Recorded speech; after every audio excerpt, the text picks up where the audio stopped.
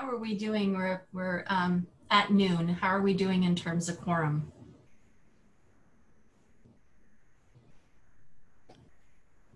I don't think we have quorum yet. Okay. Trying to count. No, it doesn't look like we do. Okay, we'll wait a few. Still have a ways to go. I think it just turned noon, Bonnie Shay. Maybe we wait 2 minutes and then see. Yeah. Yeah.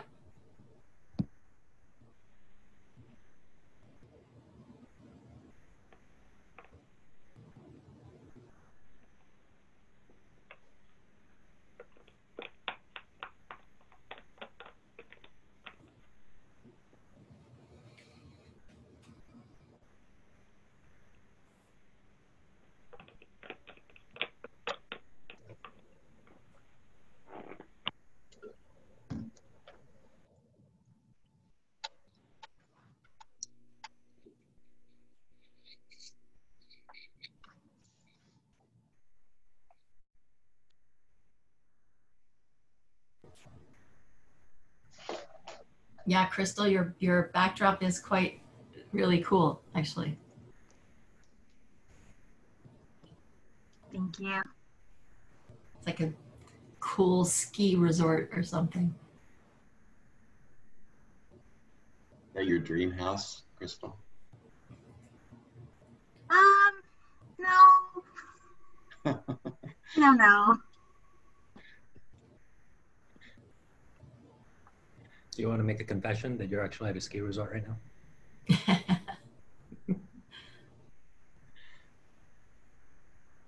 Given the heat, I would really like to be. That's true. Yeah. Freezy down here. It's a little toasty in LA. Toasty and smoky, all of the best things. Great combo. And don't forget the pandemic. Oh, we keep forgetting that. Pick your poison. What's that? Oh. How are we Other than that, doing it's fun? great.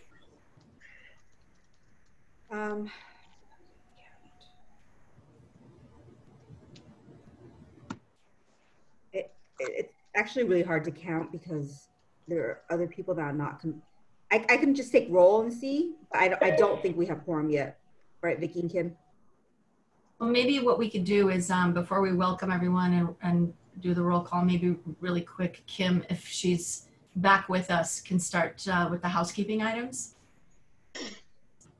Okay, let me start because I don't know how good my Your connection is It's bad. Maybe Vicky can do the housekeeping.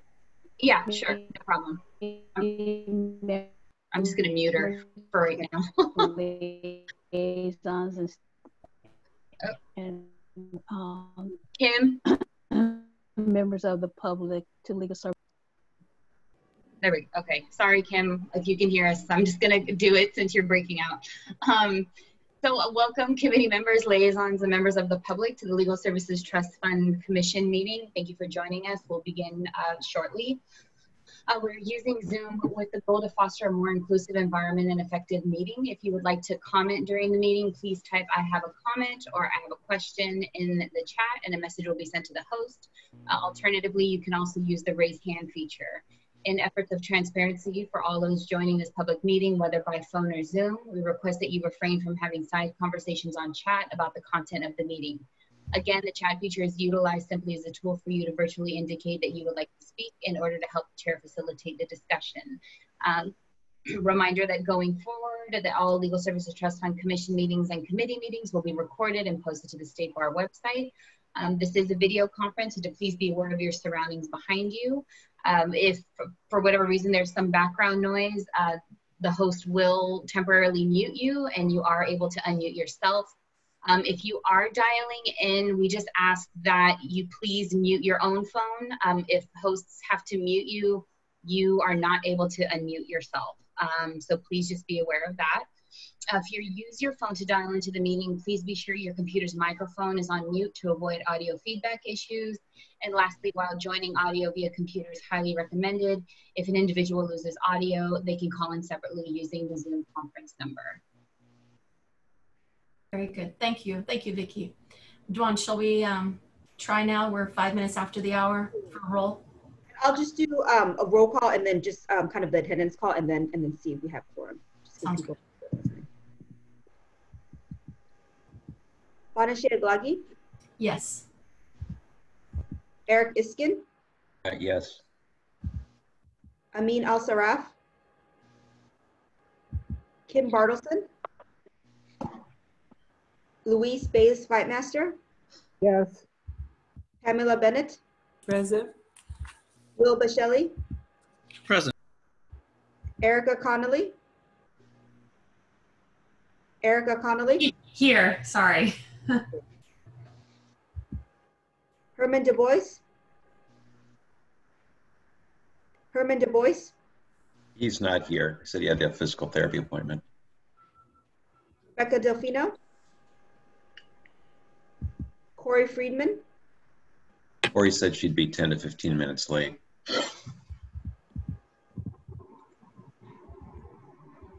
Sahira Mann. Here. Thank you. Jim Meeker, Here. Deborah Myers, Here. Bob Plantold, Bob, are you here? Rich Reines, Here. Kim Savage, Here. Chris Schreiber,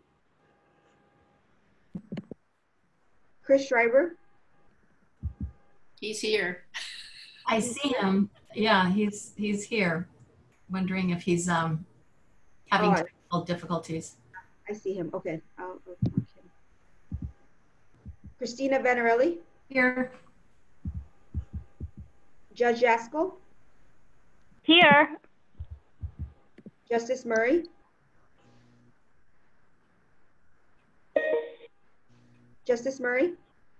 Welcome to Zoom. Enter your meeting ID followed by Judge Seligman,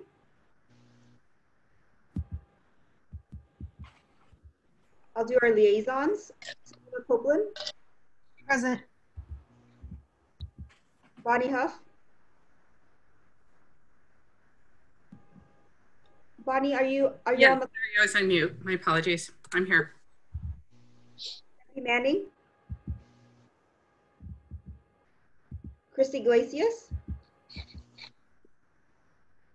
Chris, are you here?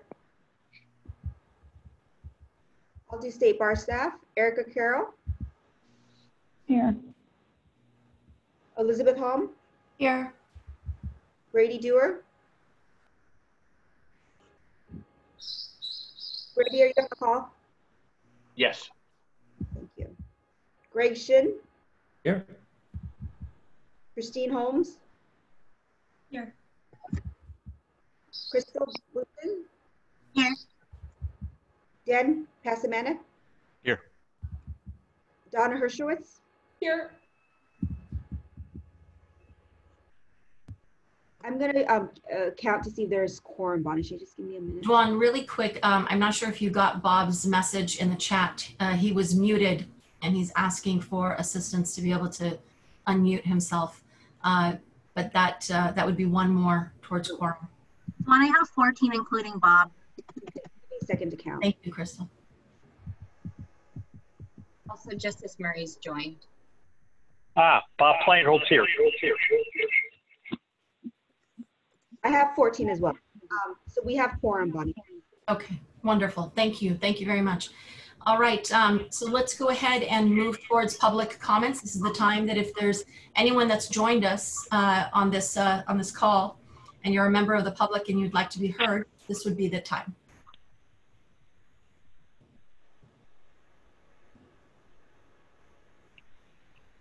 Okay. Are there members of the public who would like to introduce themselves but would not like to make a public comment?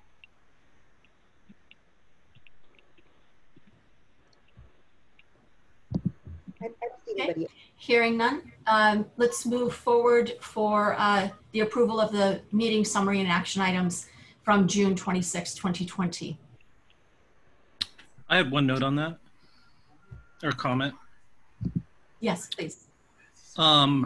I've been enduring the pain of reviewing Bagley-Keene for the past month to try and make sure I understand it. And I noted that it says that votes should be recorded, specifically the nays and not in total, everyone who voted yes, no, and not just. Will, I think you might have just frozen up. Can you hear us on your end? He looks like he froze on my end. Yes. Will, you might want to try to take your video off. Sometimes that helps with the feed. But we might be able to still hear you if you undo your video.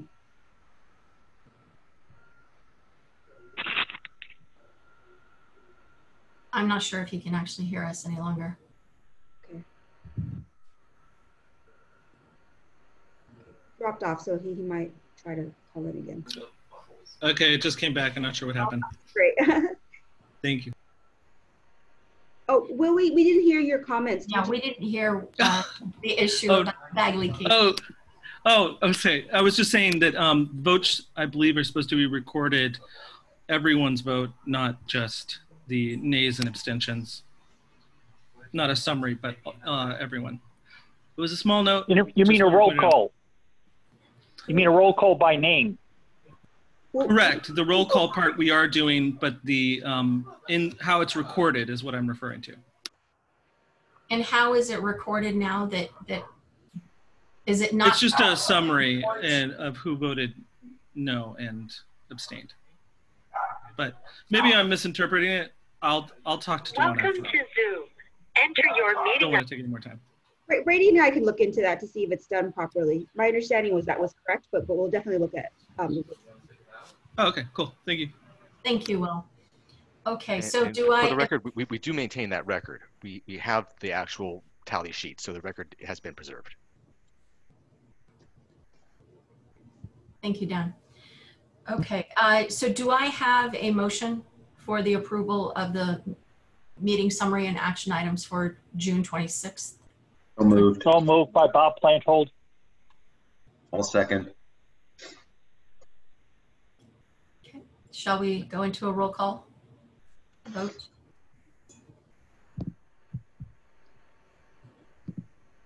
Gluggy? Yes. Iskin? Yes. Altaroff? Bartleson? Bayless Fightmaster? Yes. Bennett? Yes. Bushelli? Yes. Connolly? Yes. Du Bois? Delfino? Friedman? Mann? Yes. Meeker? Yes. Myers? Yes. Plantold? Yes. Rhinus? Yes. Kim Savage? Yes. Schreiber? Chris, you're on mute. Can you hear us?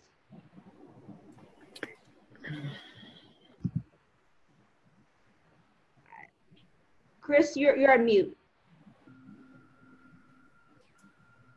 Is it just on his end, Dawn, or is there something that maybe Vicky on our end might be able to do to help? He said he's on the phone. Yeah, I'm trying to unmute him, but let me keep poking around. Thank you. Chris, if on your phone you can press *6 to try and unmute that way as well. There, I think we got him unmuted. There we go. How's that? Yes. There we go.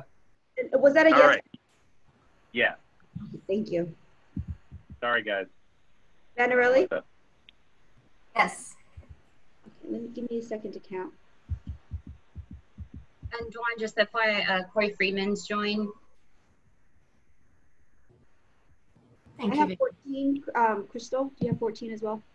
Yes. Did you want to include Corey's vote as well? That would be 15? I have 14 without Corey. Corey, do you vote yes to approve the last action summary? Yes. Okay, so 15. Okay, thank you. Thank you. Okay, great. Thank you, everyone. All right, let's move on to recent developments and the chair's reports. I just have a couple of items to share out. One is with COAF, the kind of our sister council in the office. We've been in communications, and they've been gracious to invite us into their meeting, their upcoming meeting in August. And we were hoping to also invite them to this meeting, but as you can see from the agenda, it's quite full. So we're hoping that they'll accept our invitation and join us in our upcoming next meeting in November. And for us to share out and hear out what they're doing, what we're doing, and how we could collaborate more of our efforts and our resources. And as we're looking at the November meeting, what happens usually in this meeting, if we were meeting in person, is to acknowledge each other and kind of support as we're moving into this next term. Some folks would have potentially termed out. That's not the case this year. Well, pretty much nothing's been the case as it used to be this year. And so with that, I'd really like to take the time to acknowledge everyone here and those that aren't here, the staff, the commission members, our liaisons who I know couldn't join us today, Bonnie, Selena, from your organizations. This has been a challenging year, to say the least. The way in which everyone has come together, rolled up their sleeves, and given 150%, especially the staff, 200%. I just want to acknowledge everyone as we're about to embark upon the next term that's before us. We have 2 new commission members who are going to be joining us. I received confirmation from one of them, Jeff Ball, who used to be with us on the commission, and he brings with him his financial background from Long Beach. So that is very exciting to have that additional, not only experience from the commission, but also that expertise. So with that said, I just wanted to thank all of you for all the thoughtfulness, the deliberation, the robust discussions that are at all the subcommittees that we're also a part of. And let's continue shepherding this good work into the new year and to the next term. So with that, I know that we don't have Chris and Debbie with us. I will turn it over to you, Dwan, for any staff updates. Yeah, I just wanted to quickly let everyone know that, as you know, we posted for the director of the Office of Access and Inclusion for a few months now. Interviews are currently underway. We had a few rounds of interviews this week. We're going to move into our final round of interviews. So we hope to have somebody in place to announce to you soon, and very likely before the next November meeting. So if that person is selected in the next couple of weeks, we will definitely email everyone to let them know. But the candidates are very high caliber, and we have a good candidate applicant pool. So we are very excited to share that with you soon. The other staffing update is, as you know, our office is currently hiring for 2 backfill senior program analyst position. That position is posted for both the San Francisco as well as the Los Angeles office. So if you know anybody that's interested, passionate, and kind of engaging in this, the grants work, the diversity and inclusion work, or working on more access to justice initiatives, please definitely send them our way and let us know the name of the person so that we can make sure to follow up on their application. And that's all the staffing update I have, Bonashe. Very good, thank you. Carolina, are you with us? IOLTA revenue updates? Yes.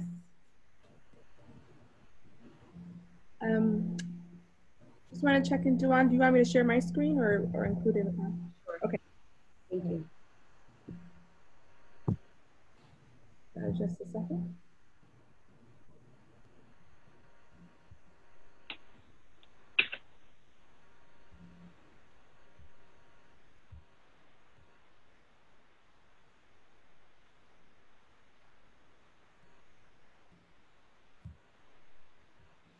Okay, can everyone see my screen? Yes. Okay, great. So just very high level, providing an update since from previous conversations regarding how revenue is going given the current market. During the initial discussions regarding how to project revenue given the current market and the drop in the federal fund rate, we mentioned a few assumptions that there will be a slow transition by banks to decrease their compliance rate.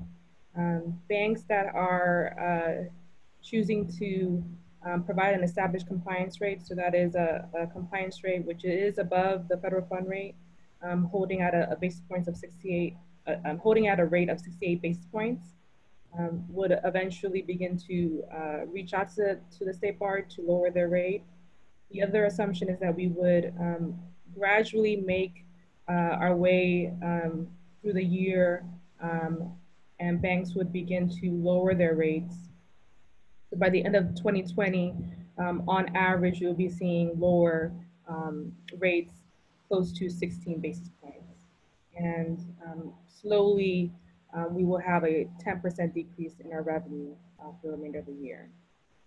The positive is that for the past few months, we are actually reducing we've seen reductions around 5%, which is great because we were assuming a 10% decrease. However, that can change as we move along in the year. Our top 10 banks that provide 85% of the revenue are still maintaining an average rate of 54 basis points. So we're happy to see that we're not dropping too quickly to basis points that are close to 16 or 20%. We're continuing to receive donations. So year to date, we have approximately $22 million that we've collected between the bank's revenue and donations.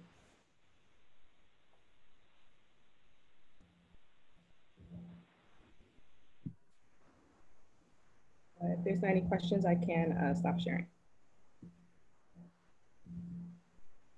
So are we doing, I don't know, compared to what we were talking about in June, in terms of forecasting the revenue for this year, are we looking at a better picture or a worse one than what we were thinking about in June? You're muted, Carolyn. We're actually doing well. We are not at that 10% decrease per month that we were assuming. But again, that 10% drop in revenue was to average. So we might find that that might change when we get closer to the end of the year. But as of right now, we are doing good. Carolina, Richard Reynes has a question. Okay. Hi, Carolina. Is the 54 basis point rate net of bank costs? It is, yes.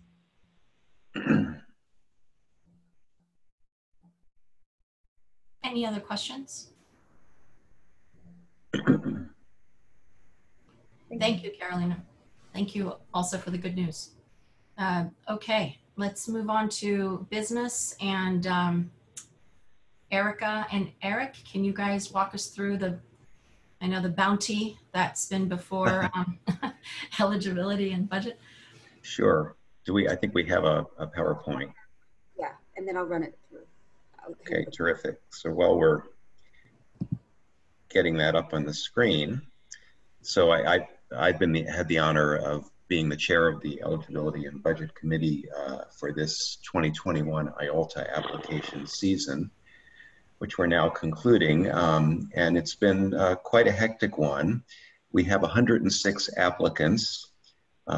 7 of them are new, and spoiler alert, we are going to be recommending that we find 101 of those eligible. I wanted to give some kudos to the staff and also the commissioners, but first the staff. We were working with a compressed review season, as you'll recall.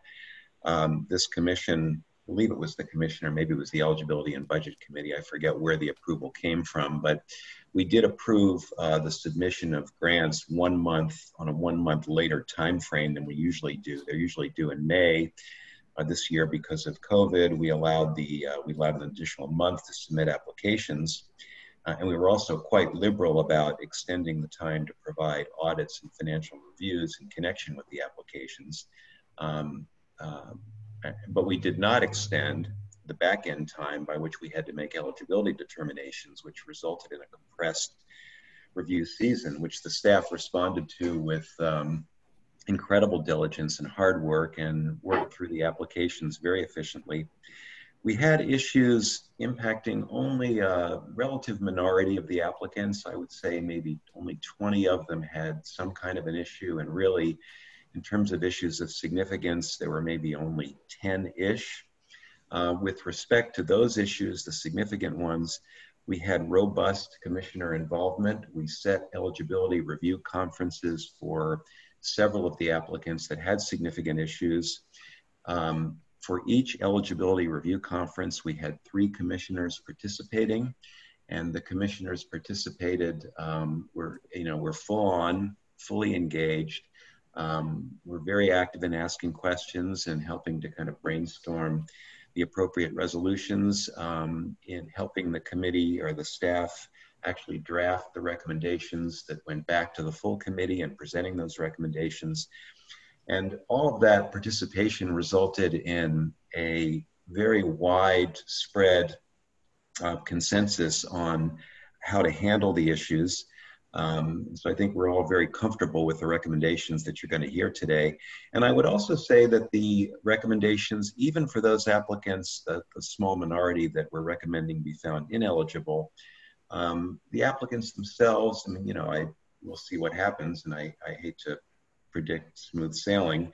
I've been a lawyer long enough not to do that, but it seems that the applicants generally were actually understanding of where they fell short, and the conversations were largely, I think, cooperative and constructive.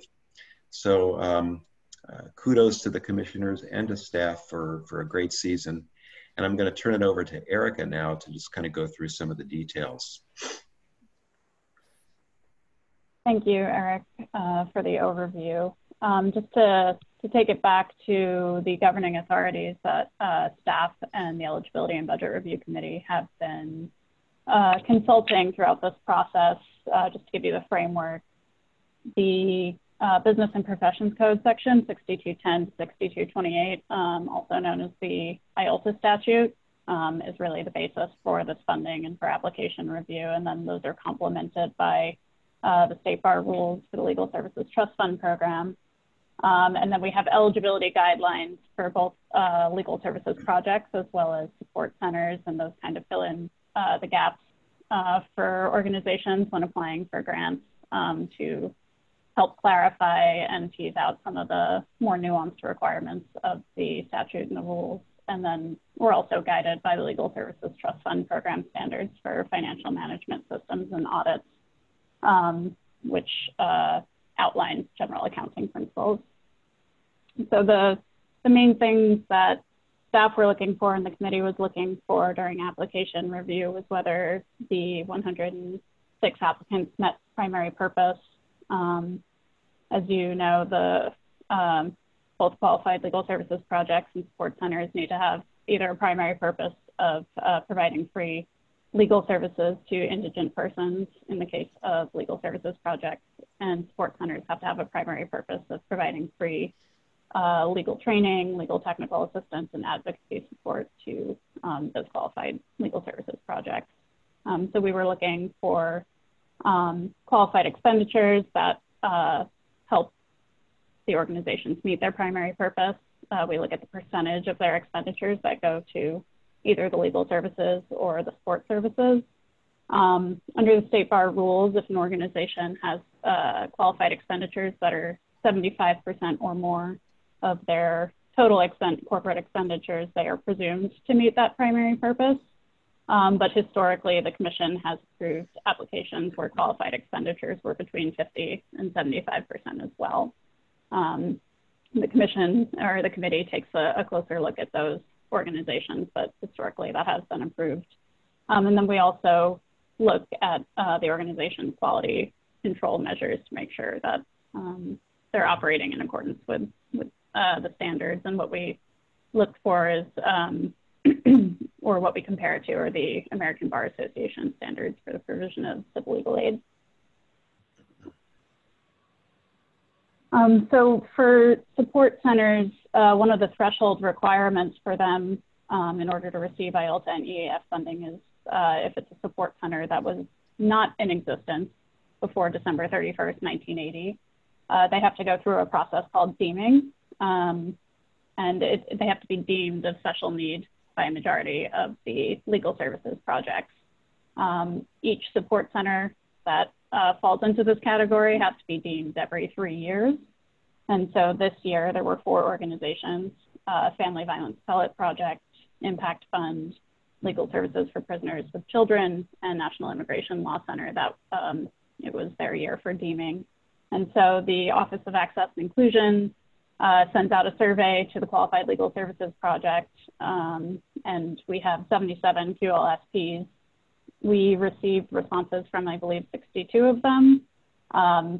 They only needed a majority to be deemed, and so that would have been 39, but all of these organizations received well over 50 votes saying yes, that they are of special needs. So all of these organizations passed that threshold requirement this year. So for the pro bono allocation, QLSPs, in addition to the allocation for the counties where they operate, some of the QLSPs applied for a pro bono allocation, which under the statute in each county, there's a set percentage, 10% in each county of funding goes to these projects. And what they have to show under the statutory requirement is that their principal means of delivering legal services is through the recruitment of attorneys in private practice to provide free legal representation to indigent persons. So in order to meet that statutory requirement, there are 2 steps. One is the threshold criteria, which is shown on the slide, but they have to have recruited at least 30 attorneys or 5% of the licensed attorneys in the county for which they're applying for the allocation, or at least 1,000 hours of contributed or donated attorney time. If they pass that threshold requirement, which all of the applicants for the pro bono allocation did this year, then there is a test for their eligibility for the allocation. There's 3 tests. 2 of them are quantitative. Test A is that their volunteer attorney hours have to exceed the staff attorney hours. Test B is that their total volunteer time when you put together lawyers, paralegals, and law students exceeds the staff time, and that the attorney time, the donated attorney time, has to be at least 50% of the total staff legal service hours. When an organization fails to meet either of those tests, they would fall under Test C, which is giving them the opportunity to provide a narrative explanation as to why they believe they should still receive this extra funding and why they meet the statutory requirements.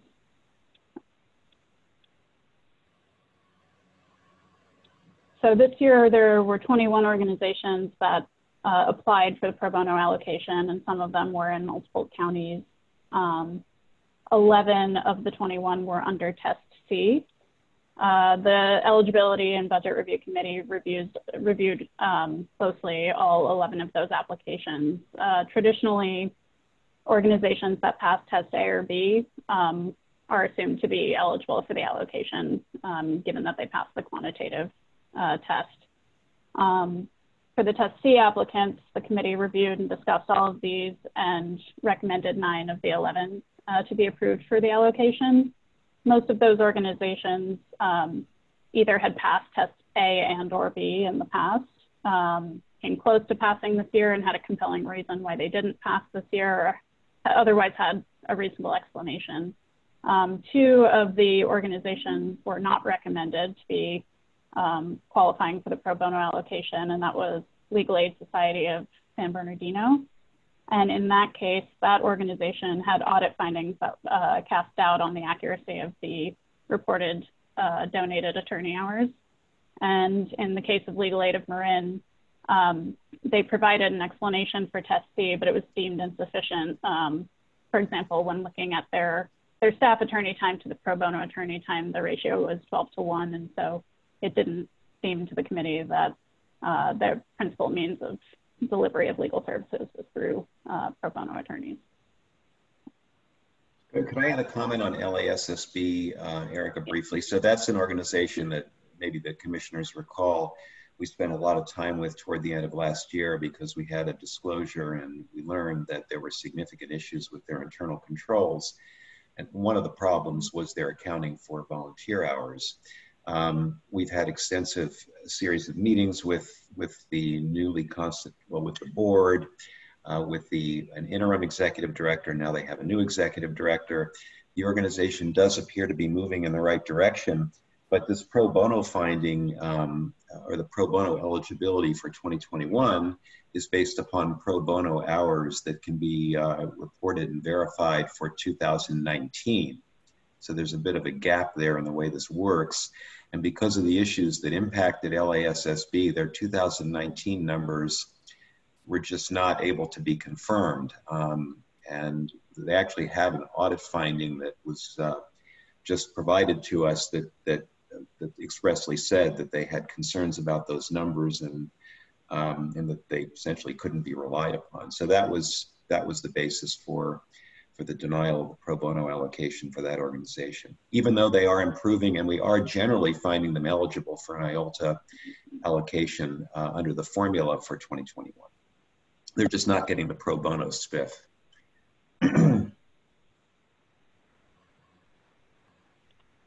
The last thing I wanted to say about the pro bono applications is that there was a typo in the memo that the commission received. It said that 19 applicants are being recommended as eligible for the allocation and 2 are not. It's actually 18 are being recommended and 3 are not. One of the organization's community lawyers technically passed, I believe, test A, but the committee is recommending to the commission to find the organization ineligible for any funding in 2021. So I apologize for the typo in the memo. And we will go into more detail about community lawyers in a couple slides.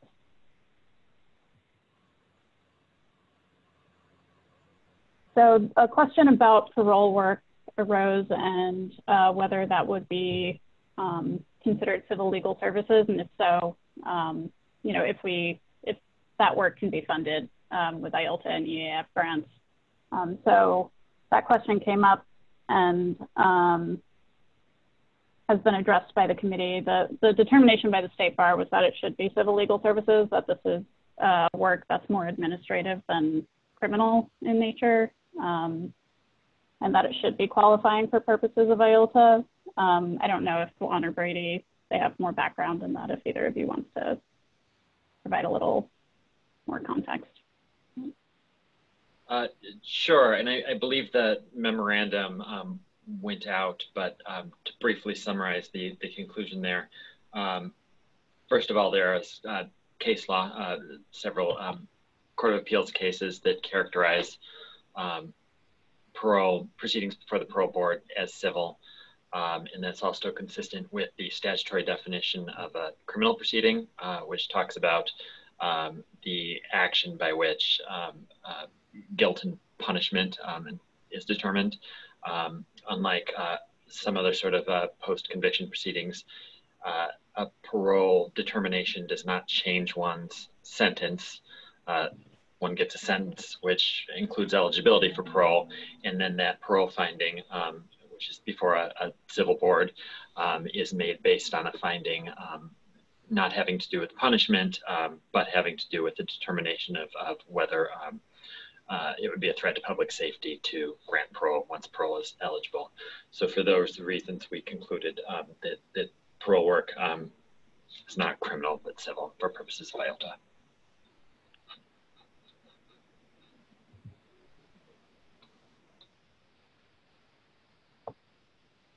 As Eric mentioned, we had 7 new applicants this year. One of these organizations is actually a returning applicant, community lawyers, but they haven't been funded before.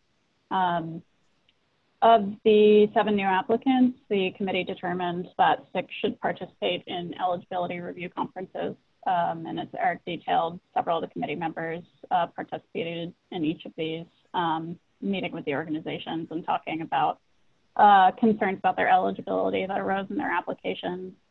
To provide a brief summary about the different eligibility review conferences, community lawyers, as I said, as a returning applicant, some of the issues that came up with their application was that they didn't provide an independent financial review. And this was not a new issue with this organization. This was actually the reason why they were found not to be eligible last year as well. They were granted an extension in order to provide that financial review, but that wasn't completed by the deadline of August 1st. And then in speaking with community lawyers, some of the issues that arose were their ability to separate out their non-qualifying work, the work that would not be considered a qualified expenditure, and make appropriate deductions. There were questions about income eligibility, whether they were charging for services, and just other concerns also about governance issues, that they had an interim executive director who left during the application process and hadn't designated a new executive director. And the eligibility review conference provided them feedback and some guidance for future applications, but ultimately the working group and then the committee recommended that they not be found eligible this year. Their application was incomplete without that financial review, and then due to the other concerns. And I should say, if anybody from the working group or the committee wants to add comments about any of these eligibility review conferences, please feel free to do that.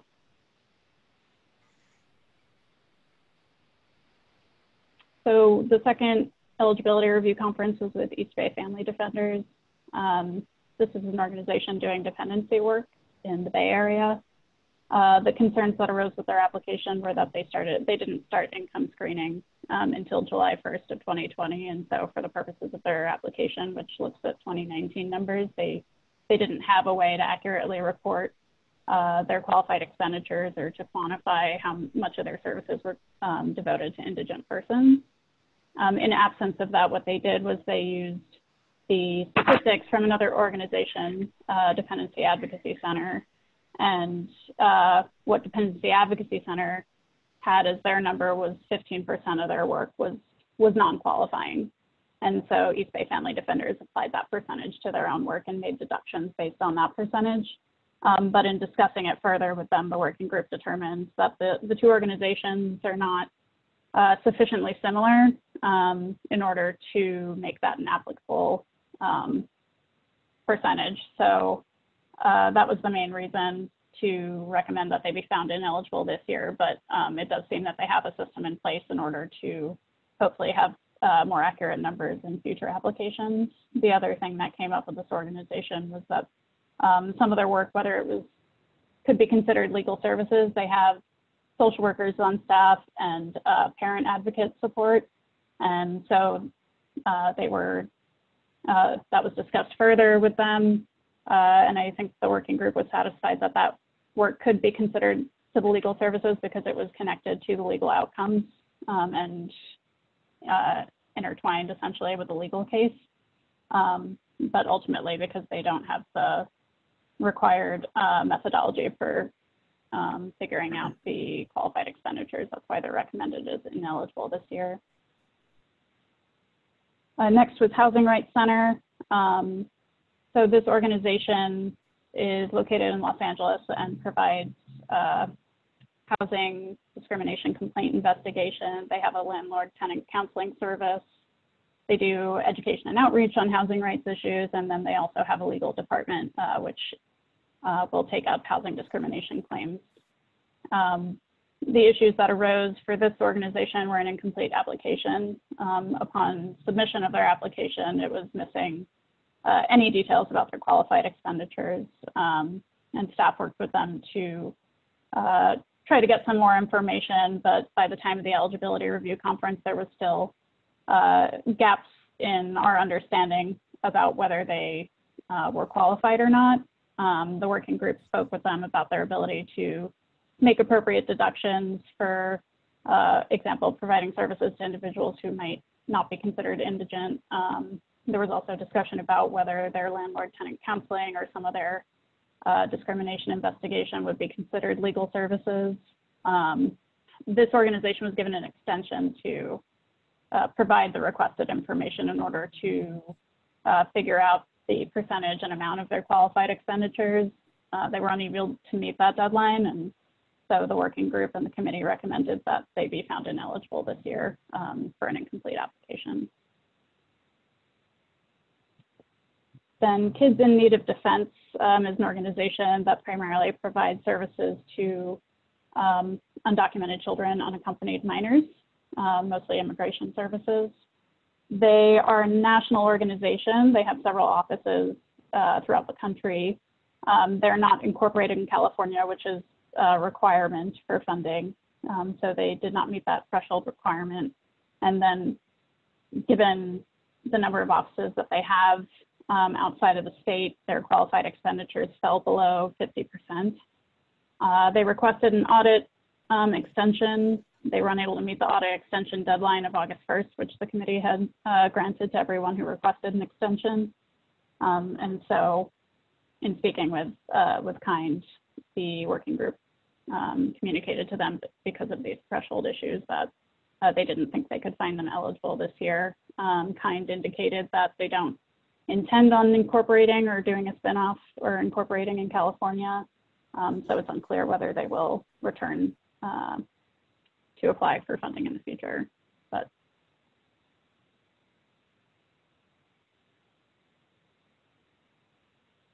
Social Justice Collaborative provides mostly immigration services as well. The main issues that came up with their application were, while they were above 50%, they did have low qualified expenditures. They reported that they did have to charge for some of their services, that they aim to provide free services, but that some of their services, for example, when there are children where the client is in California, but children are outside of the state or outside of the country, they don't have funding for that and may need to charge in order to assist the whole family. In speaking with the working group, they discussed their methodology for figuring out their qualified expenditures. They showed us the chart that they use, which they apply the 125% of the federal poverty level, and that they had a spreadsheet that demonstrated that they are applying appropriate calculations to have accurate deductions from their qualified expenditures. But the working group, in discussing with them and in the documentation that they provided for support, was satisfied that they do have appropriate deductions to their qualified expenditures, and they are confident that now that if they are found eligible, which is the recommendation, that their qualified expenditures will actually increase because they will have funding for some of the services that they otherwise would prefer not to charge for, but have to at this point. Uncommon Law is an organization that primarily engages in parole work, which, as Brady discussed, the question arose before we had an answer to it about whether parole work could be considered civil legal services and be funded. So that question was resolved, and then there was also questions about the organization's wraparound or ancillary services, supportive services to individuals who are released on parole and in preparation for their parole hearings. And the working group found that to the extent that these services are provided and again are supportive and integral to the legal outcome that Uncommon Law is trying to achieve, that it should be considered legal services. And so the recommendation on this organization was to find them eligible. And then the last applicant was USC Gould's Immigration Law Clinic. This organization, under the statute and the rules, there is an independent audit or financial review requirement.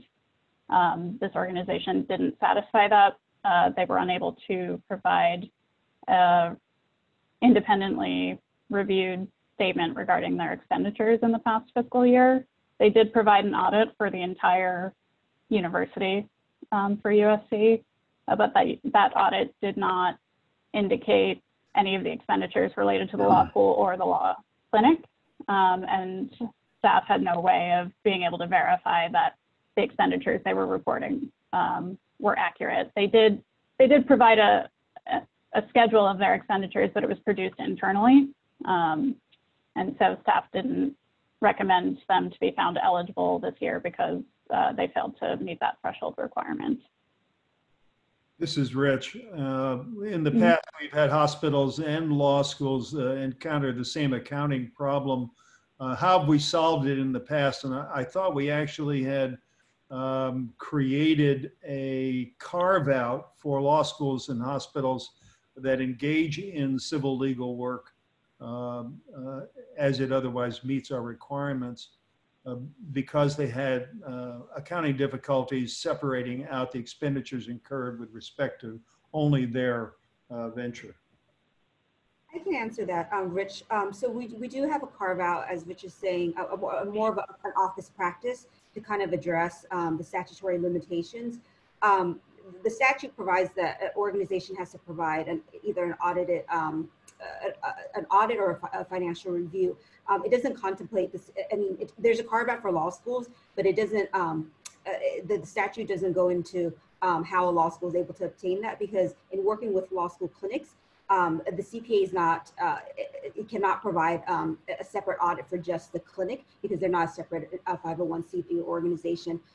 To kind of get around that, this commission in past years has accepted the university audit and a separate schedule of the clinic itself, but that schedule needs to be audited. So that's kind of the go around to satisfy the audit requirement, but still provide us what we need. And this we're not able to provide that separate, additionally scheduled audit for that particular law school clinic. Duan, this is Rich again. I'd recommend that the staff take a hard look at how we might enable law school clinics and other similar institutions to qualify given their accounting limitations, because I'm sure if we were to do a forensic accounting, we would be able to qualify this applicant and others like it. And the carve-out ought not to be an office policy, but in fact a written policy so that future applicants in this category could qualify. And this definitely is this for codification, and Brady was just saying perhaps this one may move kind of independently through codification without waiting for the entire package, because it is one that the office practice could probably be codified without any controversy. Yeah, and we took a look at this one specifically, and this USC Gold Immigration Law Clinic, what they gave us fails what our written policies are. You know, they didn't provide the schedule, and the audit that they did provide, the university level audit, it doesn't have it's so high level, it doesn't have a line item for the law school, let alone this clinic. So as far as getting any auditor verified information about this clinic, there was none in what they provided. Well, can I have a clarification there? You said they did not provide a schedule. I thought they did provide a schedule, it just was not audited. Correct. Their schedule was internally produced. So the schedule, okay, so schedule, but it has to be audited. That's the kind of what we feel like that's you know, in line with what the statutory requirements, but giving that extra flexibility because of being a law school clinic. And is there some reason to believe that the audit of the entire school would miss problems with the law school schedule? It's not that. It's just like usually with the schedule, if the schedule had been audited by CPA, it itemizes out now. With the university audit, you cannot determine expenditures. There's not, as Brady was saying, even a line item for the law school itself, much less the clinic. There's no way for us to verify the expenditures.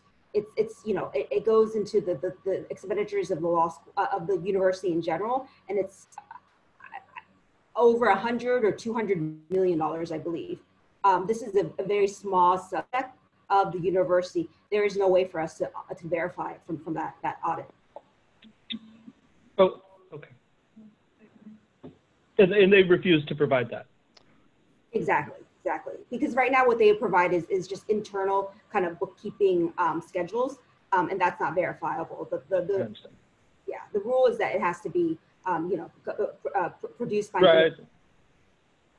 Yeah, I understand that piece. I was just making sure that they had been offered the opportunity to provide it and they declined. That's all. No, they were given an extension, and so they were working towards that extension, but just they couldn't get it in time, and they have expressed, Dan, that they will reapply next year, and we have no other pending issues with them, and we expect if they do apply and that they provide the correct audit, it shouldn't be a problem to meet primary purpose next year.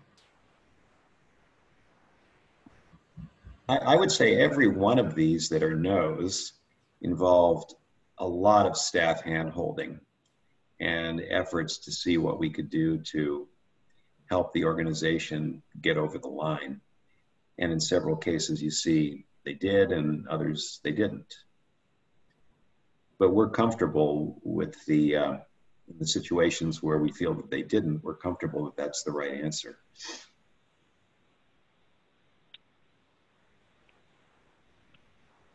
Is there anything further, Erica, in your presentation? Yes. No. Dawn, sorry, can you just go back to the last slide quickly? I just wanted to mention that, this list of the 7 new applicants, 5 are being recommended as ineligible, and those are the only ones that the committee are recommending as ineligible at this point. To the extent that the commission agrees with that, the office will be sending out determination letters after this meeting, and those organizations would be given 30 days from the receipt of those letters to appeal. If we receive any requests for an appeal, we'll certainly inform the commission as soon as possible.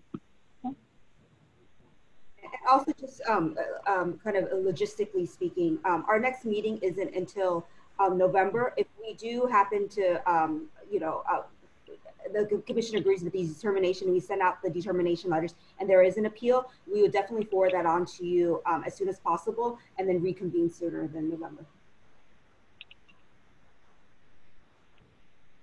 It's my understanding, though, that all of those that our understanding is that those who have been deemed ineligible understand and aren't challenged, have not yet expressed any disagreement with our findings or recommendations.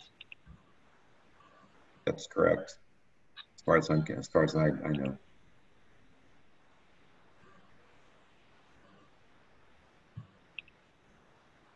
Should I move on? Okay. Yes, please. Thanks. So an issue that arose was that several organizations required audit extensions. Typically, the audit or the financial review would need to be submitted, prior to or along with the application. Staff had the authority to extend the deadline up to the application deadline of June 15th, which we did.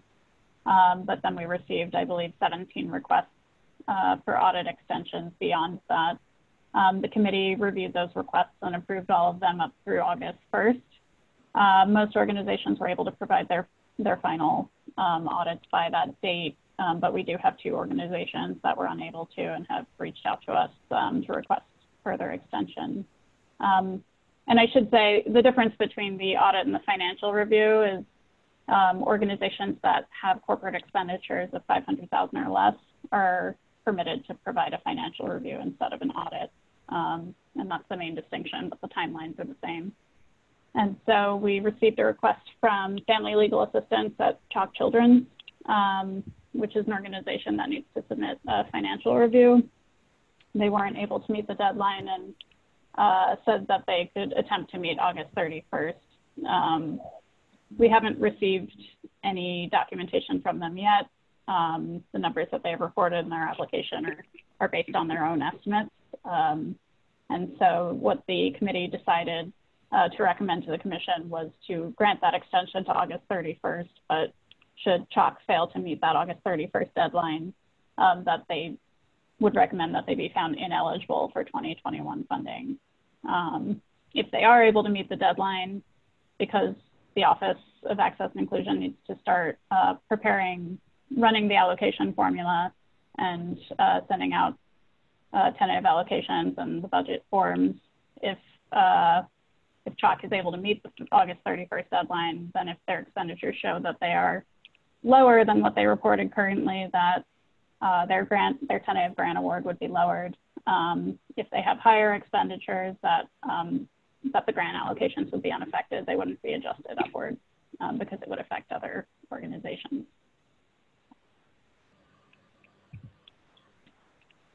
And then the other, sorry. Yeah. Should we vote on this or wait until we discuss NLS? I think that's up to you all. Are they similar matter? The extension of the. There's a slight difference. So maybe perhaps we talk about NLS and then. Yeah, I think we should. And we could determine. The other organization that requested an extension was Neighborhood Legal Services. They need to submit an audit, and they also requested an extension date of August 31st. This organization has provided some schedules from their draft audit, and the expenditures that they've reported in their application match what's in the draft audit, and they anticipate that those will be the final numbers as well. We are waiting, on final documentation, but they have been able to show something to justify the expenditures that they've reported thus far. When the committee spoke about this organization, the recommendation was to approve that extension to August 31st. But should NLS not be able to meet that deadline, the recommendation would be to consider granting them further extensions.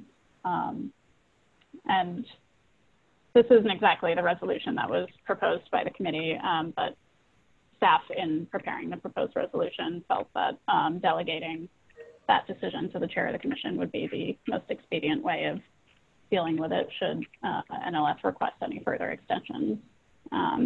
Similar to CHOC, if they do get their audit in on time, the recommendation would be to lower the tentative allocation if they report lower expenditures, and to keep it the same even if their expenditures are higher than what they've reported.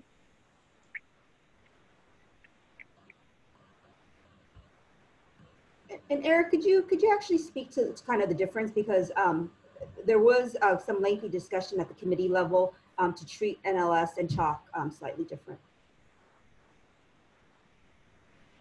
Are you to me? Sorry. Yeah. So yeah, there is a difference here. You can see that we're providing a little more flexibility to NLS. As a practical matter, we do expect that audit to come in by August 31st. I mean, it might be delayed by a couple of days. CHOC, who knows? And also with NLS, we do, as Erica mentioned, we do have at least draft audit data, which is somewhat reliable, and it does confirm the qualified expenditures they've reported. We don't have that for CHOC. We have a lengthy track record with NLS. This year is an extraordinary year for them. I believe, Dwan, you can confirm this, they reported that their offices were robbed or something, or ransacked, or whatever words they used. They were hacked earlier in the year, and so that's what delayed their audit. And so I believe the committee felt that they met the extraordinary circumstances standard more easily than CHOC. Yeah, so that is why we're suggesting a little more flexibility for NLS than we are for CHOC. Eric, this is Rich. CHOC used to be, I think it still is, a 1 or 2 person operation handling conservancies for children at the hospital. And like the law schools, the hospital doesn't have a separate accounting structure for the legal services that are provided through this 1 person office. And their history with us isn't very long, because the person who's there invented this, saw a need and created it, and has done an extraordinary job. Not being as lenient with them strikes me as troubling. And I would like the staff to do whatever it can in terms of the carve out for law schools to think about hospitals in the same way. Juan, would you object if we made the resolutions parallel? If we gave you some discretion on chalk as well? Sorry, Eric, that was a staff recommendation, was to have parity with these two. I believe it was a committee decided to want to have.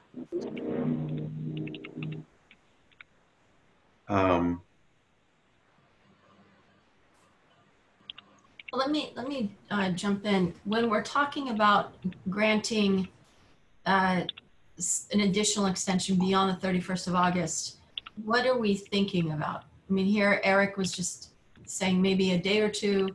What if it's a week? And the reason why I'm asking is, what does it mean for staff and allocation for going forward in terms of timing? So practically speaking, ideally we would have had the numbers, the firm numbers, by the time we go to run the formula next week. However, we're already providing an extension to the 31st.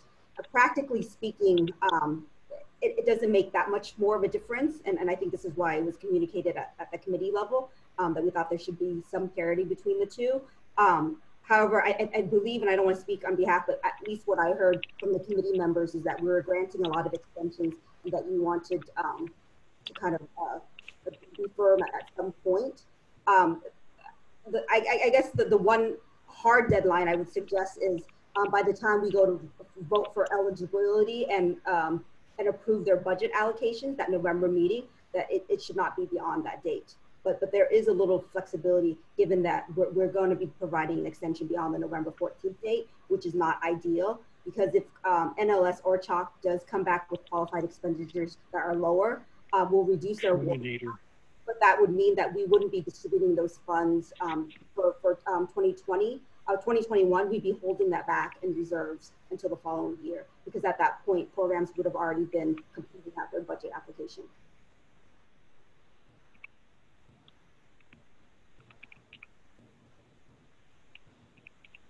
So the idea is that definitely NLS, because of their extraordinary situation, and CHOC, as Rich is saying, also has an extraordinary situation, presumably because it's connected to the hospital, and we're trying to get to these numbers. My only concern that I have is equity with the other organizations. They were able to get their documentation in on time. And so as we're saying now, there's a potential that we could be lenient through the next meeting, which is the 13th of November. That's quite a runway. I don't think if Juan is given, well, actually saying? You're given the discretion, so. Yeah, but is that what, I'm trying to get a framework around that discretion. So is that what you're thinking, Duan? I'm sorry, I'm not. Are we saying, how, I guess what I'm trying to determine here, and I don't know if any of the other commission members have the same thoughts, are we saying we're granting an extension beyond August the 31st and potentially up to the 13th of November? No, that wouldn't be my idea. Yeah, so just for clarity, that's what I'm drilling down. I'm actually thinking flexibility to allow them a day or two, maybe a week, that sort of thing, not 2 months. And all based upon the fact that we have high confidence that the audit is well underway and that it is going to be completed.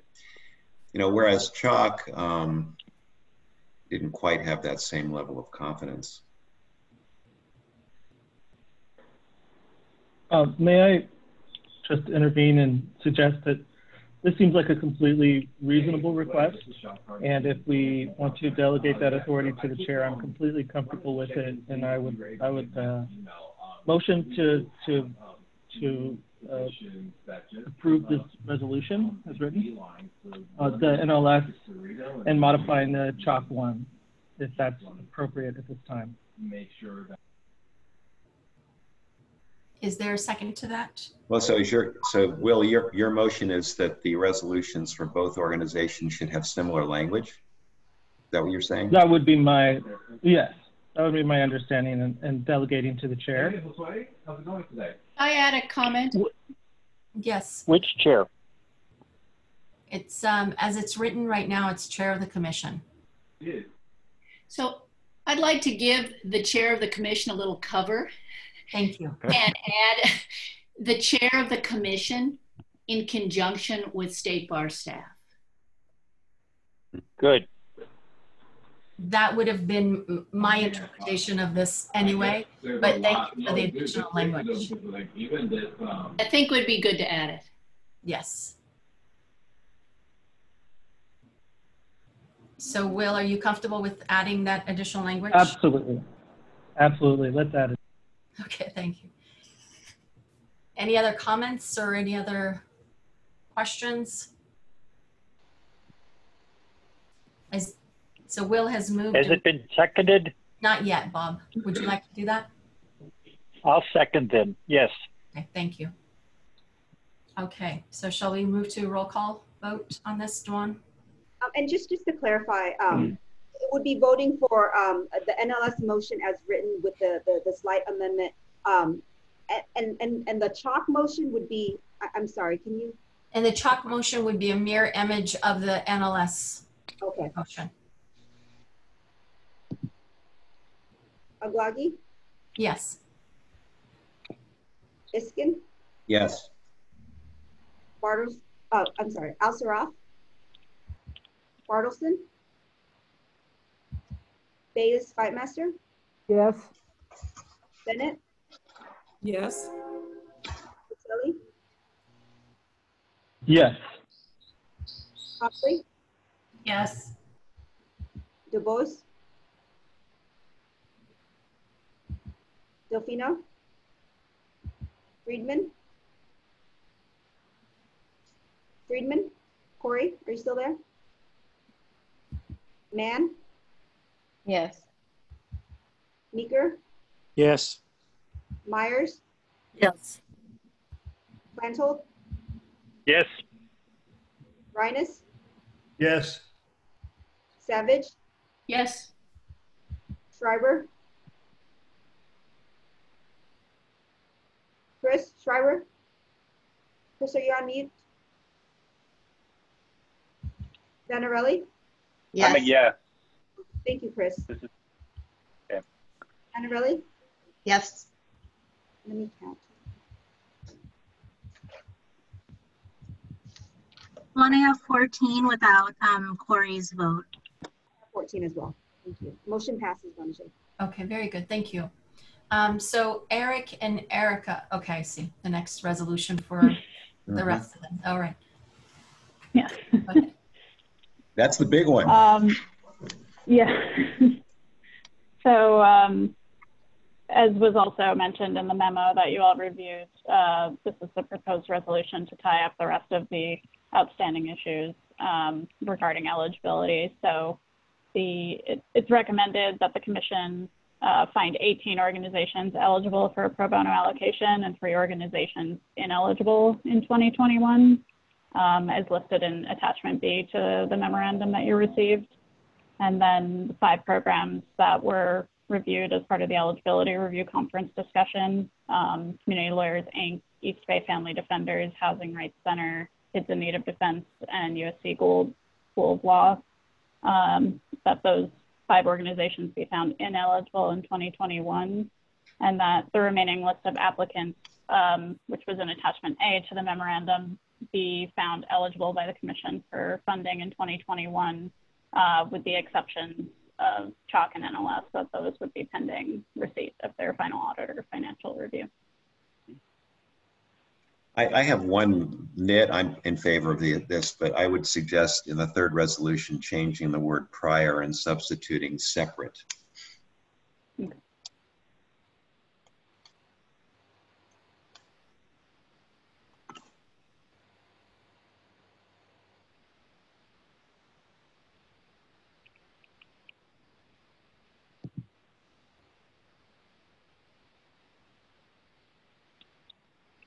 I mean, I would so move with that slight modification. That's on page 8, correct? 14 of the PowerPoint. Okay, of the PowerPoint. Okay. And page 8 of our hard copies. All right. We have someone to second that? I have a question. Please. Thank you. My question is, if there are organizations that we're abstaining around, do we say that with our vote, or how do we handle that since we're taking all of them together? Here, say it when you with your vote, and we'll note it. Okay, thank you.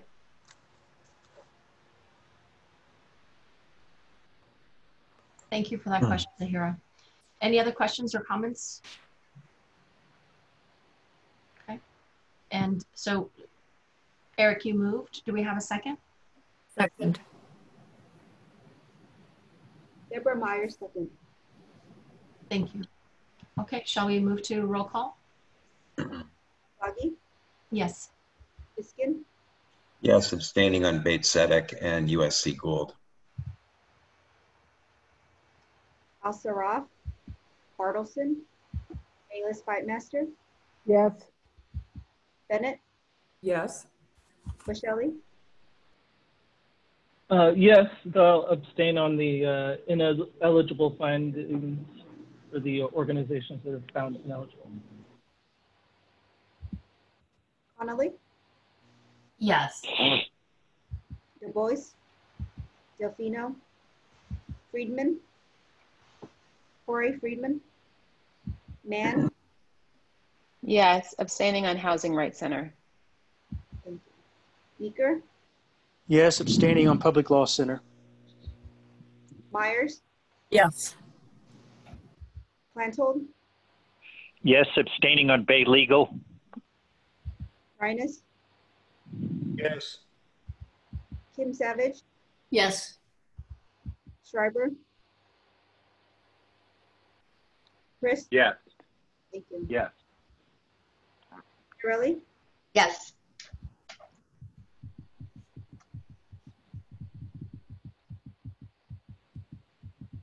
I have 14, Crystal. Do you have 14? I have 14 and 4 noted abstentions. Corey just returned. I think she was having issues earlier, but she's back in. Corey, did you want to vote on this, the motion that's on the screen right now? We have enough to pass the motion.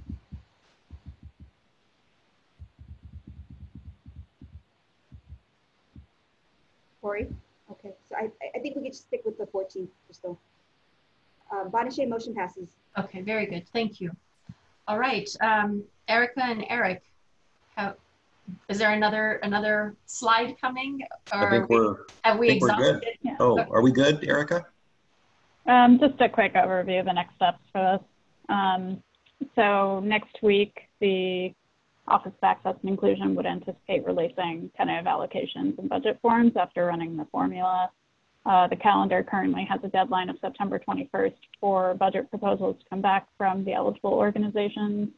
And then the Eligibility and Budget Review Committee would meet on October 28th to review and approve budgets. And then the commission will meet, I believe, on November 13th to finalize those awards. And I would also say this is a little different, but remember we previously granted significant flexibility to IELTA and IELTA grantees to carry over their allocations. So I guess that would come to the Eligibility and Budget Review Committee and ultimately to the Commission as well? Yes, ultimately to the Commission. Yep. And that'll be later in the year, I assume, sort of October, November-ish. It's built December. into a Commission meeting to approve those carryover and budget modification requests. Okay.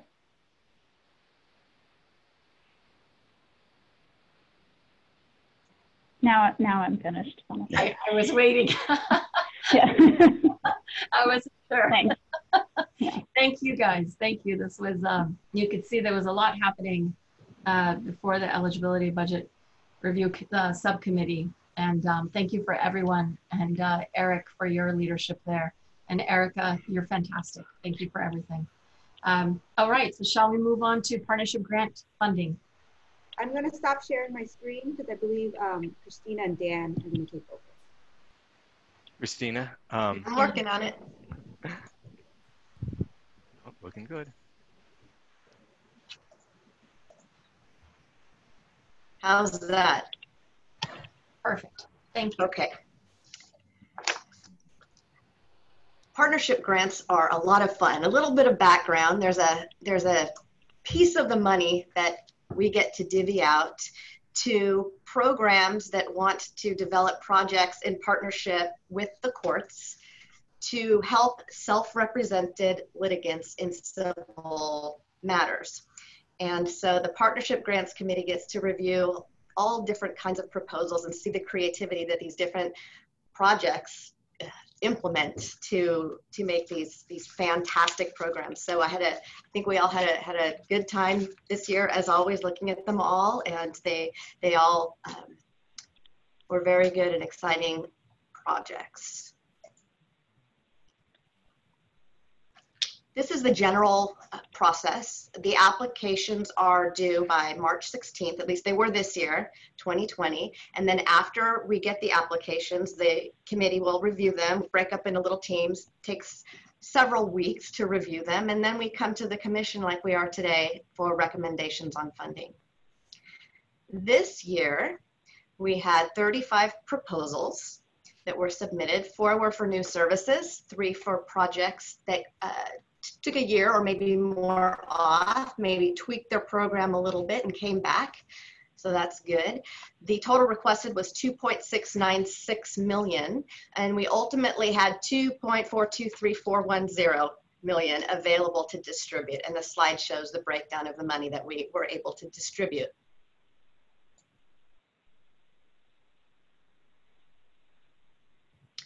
As I said, the applications were due March 16th. As you may recall, 3 days after the applications were due, that's when Governor Newsom issued the stay-at-home order and this whole COVID situation happened.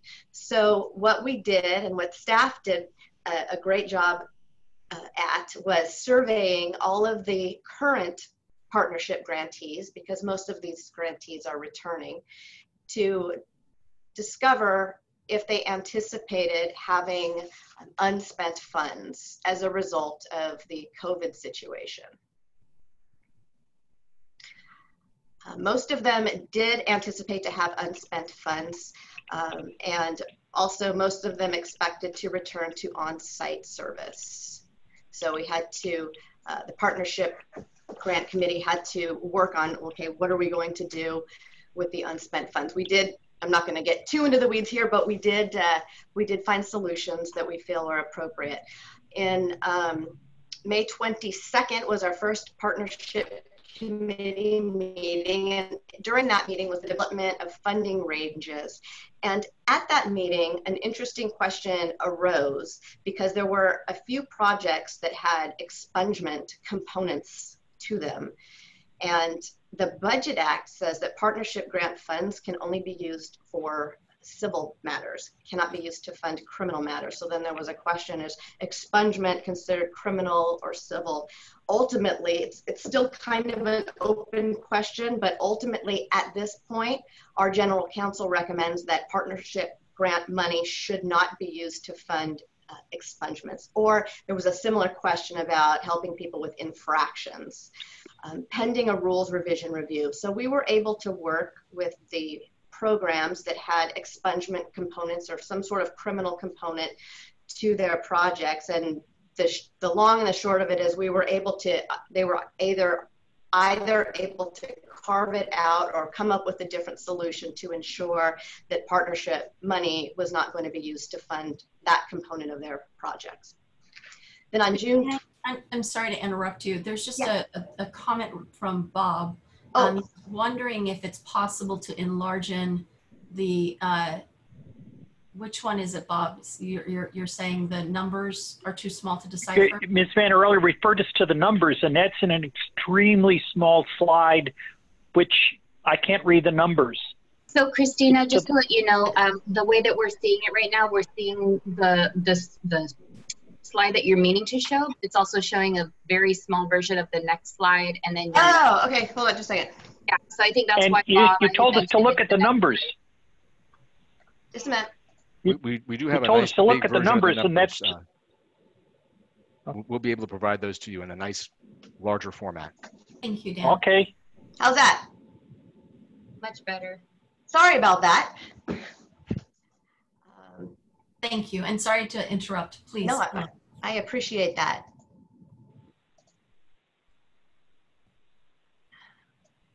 All right, so where was I? The June 26th meeting was next, and that's where, that's the one where we confirm that projects should not be used for expungement or infractions pending the rules revision review. I think that's where I left off. We had further development of funding recommendations at that meeting, and we had tentative recommendations at that meeting. And in fact, there's an attachment C to the memorandum regarding the partnership grant funds. And attachment C is a spreadsheet that shows all of the projects, the amounts they requested, and the June 26th tentative recommendation. And part of the reason why it's tentative is because at that point, we're working off of an estimate of how much money we think is going to be available for allocation. And as it turned out, we were close, but we met again on August 11th, and the tentative allocation was 2.47 million. And the estimated available was 2.423. So we were off 1.88%. So what we decided to do was just give everybody a haircut by 1.8862% of our tentative recommendation, so that we would be dispersing all of the funds generally the way we had decided tentatively. So that was just a couple days ago. And so this next slide shows the final recommendations, which is the tentative minus the 1.8862%. So it's very minor change from the tentative recommendations that are in your packet. And I'll just keep clicking through. This represents 35 projects, 24 different organizations. Yeah. Yes. Are there any questions so far? We have one question from Jim regarding expungements. Yes. Yeah, I wasn't quite sure I followed your analysis when you're talking about expungements. Did you consider expungements civil or criminal? At this point, they're considered criminal, but Brady is still. Brady, do you want to speak on this? Sure, yeah. So essentially, it's really an open question. Unlike the legal services LSC, which has issued regulations which very narrowly define what is criminal to exclude things like expungement and allow them to be treated as civil. We don't have any rules or regulations making that distinction. You know, if the very best argument I would say is that they're criminal, not civil, but that could change if we go through a public comment and a rules making process. It could change with new clarifications to the statute. For that reason, because of the lack of clarity and the risk, we were able to work with those applicants to basically to get them to redesign their programs and their applications to avoid the difficult gray area. Well, based on your analysis that I read earlier today, especially your last paragraph, I think expungements ought to be considered civil, although now might not be the time to really discuss this, but I'd like to put that on the agenda for the future, because I do think expungements is an important issue, and I do think they ought to be considered civil. Hey, Jim, so this issue is actually going to be rolled into the codification process. So it is a high priority for us to resolve, but due to the timing of partnership grants and needing to make decisions and recommendations, we just have this kind of temporary or Band-Aid solution while we work that issue out in the bigger process. Oh, great, that's fine with me. I'm happy to wait. Thank you. Can I make a comment real quick on this, sort of as a preview to the codification process? Yes. I have to disagree with Jim. I think they're clearly criminal. They change the outcome of the sentence that was imposed. In California, an expungement isn't technically an expungement. It's actually a dismissal of the charges. And so yeah, I think it's clearly criminal, but I do think the cleanest vehicle for this is not a state bar rule, but rather seeking some legislative amendment to allow funding for these expungement programs. I do agree with Jim's assessment that these programs are very important, especially for people who are trying to get back on their feet after having sustained a criminal conviction. So anyway, that's sort of my preview advice for future discussion. Are there any other questions? I had one on a different issue. I'm looking just at some of the organizations and the cuts that were recommended, which I think pretty much ended up in the August recommendation. The NLS, Neighborhood Legal Services, has a couple of programs that you guys recommended fairly substantial cuts for. And I was curious about that, and particularly as to why, just generally, I mean, and what your thinking was. And then there's something called the Consumer Technology Project, which kind of piqued my curiosity. Like, what is that? I can speak a little bit to the proposals that Neighborhood Legal Services submitted. I was the staff member for the review team that looked at those along with Chris Schreiber and Justice Murray.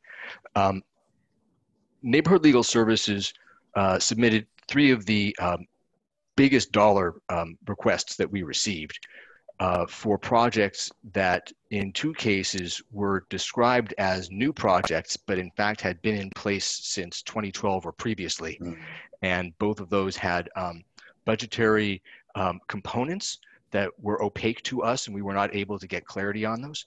The third project, Stabilizing Families, is a proposed new service for guardianship work.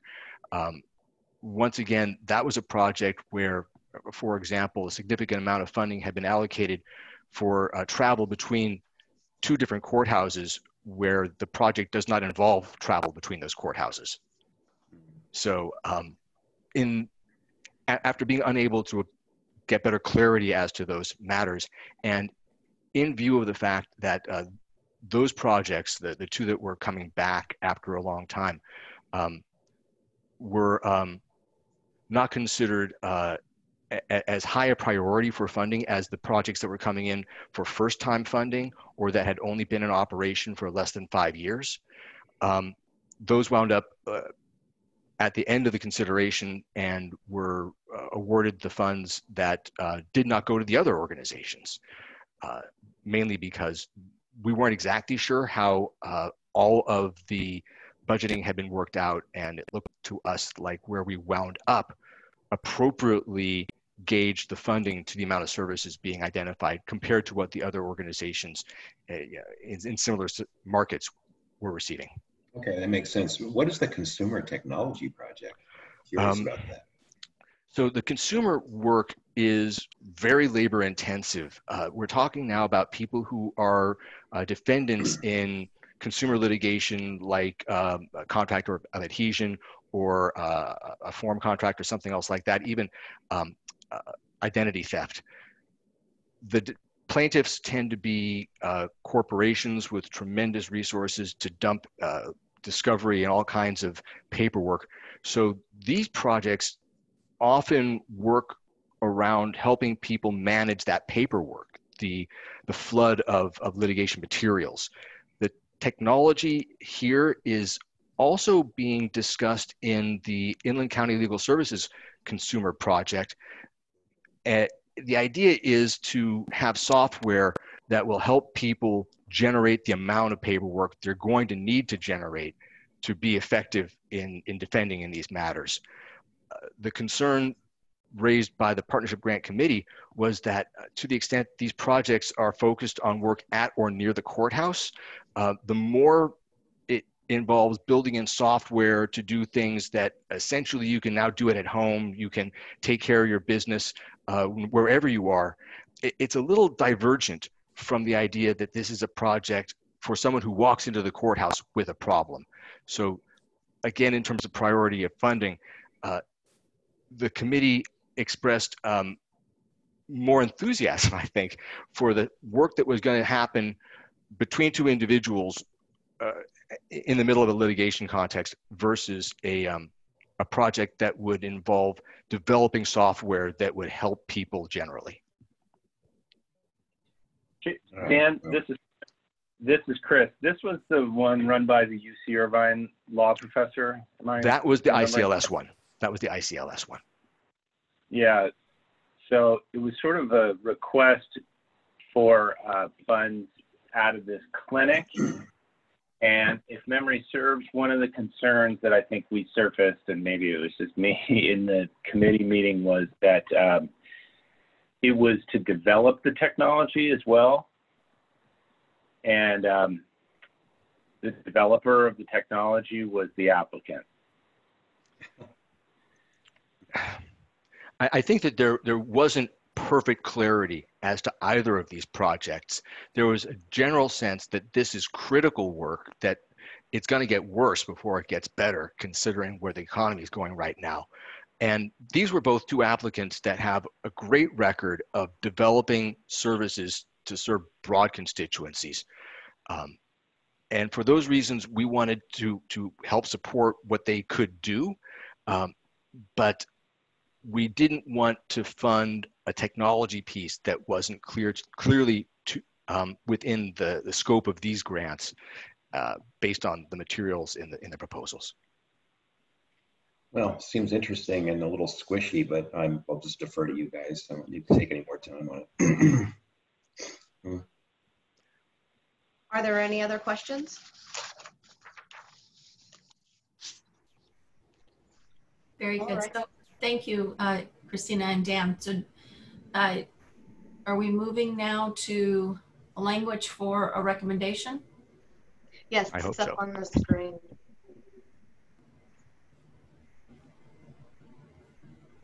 Okay, very good. Well, since this is being recorded, let me just read it out loud. Should the Legal Services Trust Fund Commission concur with the Partnership Grants Committee's recommendations, passage of the following resolution is recommended. Resolved that the Legal Services Trust Fund Commission approves the Partnership Grants funding recommendations for 2021 partnership grants as approved by the Partnership Grants Committee at its August 11, 2020 meeting. Those are the numbers that are on the slides above. Very good. Thank you, Dan. Sorry to interrupt. I'm sorry to interrupt. Dan, just procedurally, would you mind emailing that the spreadsheet to the entire commission? Not at all.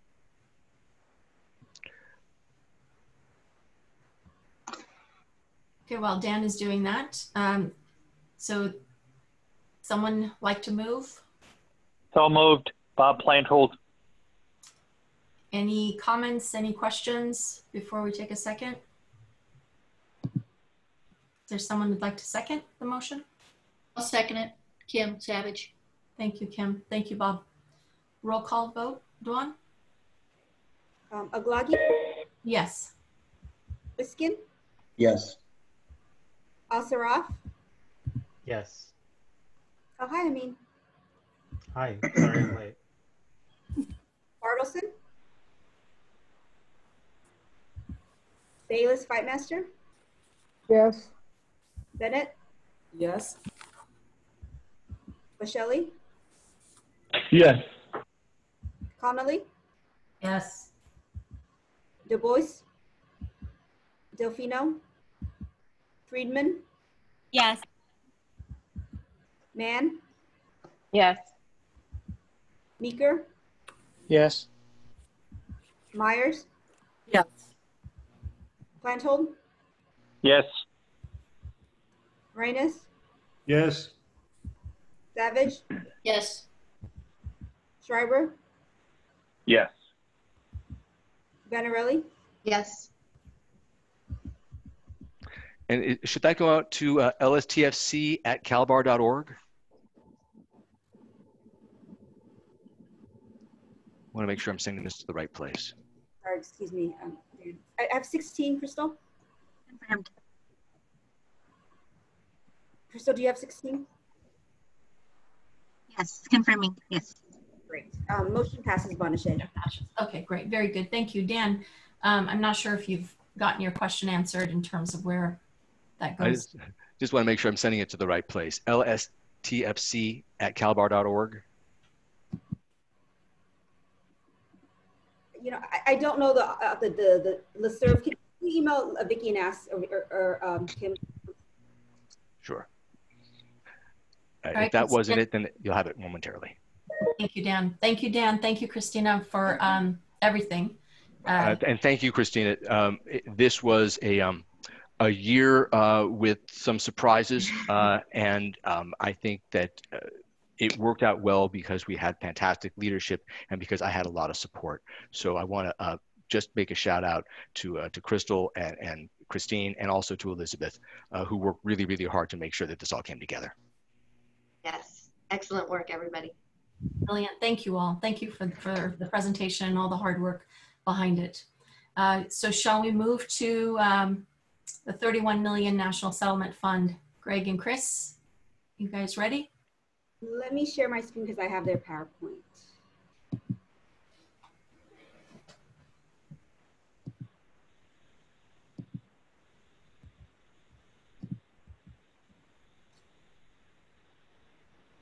Okay, I'm happy to kick this off. And of course, it goes without saying, but Chris, if you want to stop or interrupt me at any time to add anything, please feel free to do so. Good afternoon, everybody. I think for the 9 members of the Homelessness Prevention Committee that met 2 days ago now on Wednesday, much of this will be a repeat, although we did make an effort to incorporate some information that came out of that meeting and the good feedback that you all provided. So let's move to the next slide if we could. So ultimately, we'll want the full commission to obviously review the information that's being presented here today.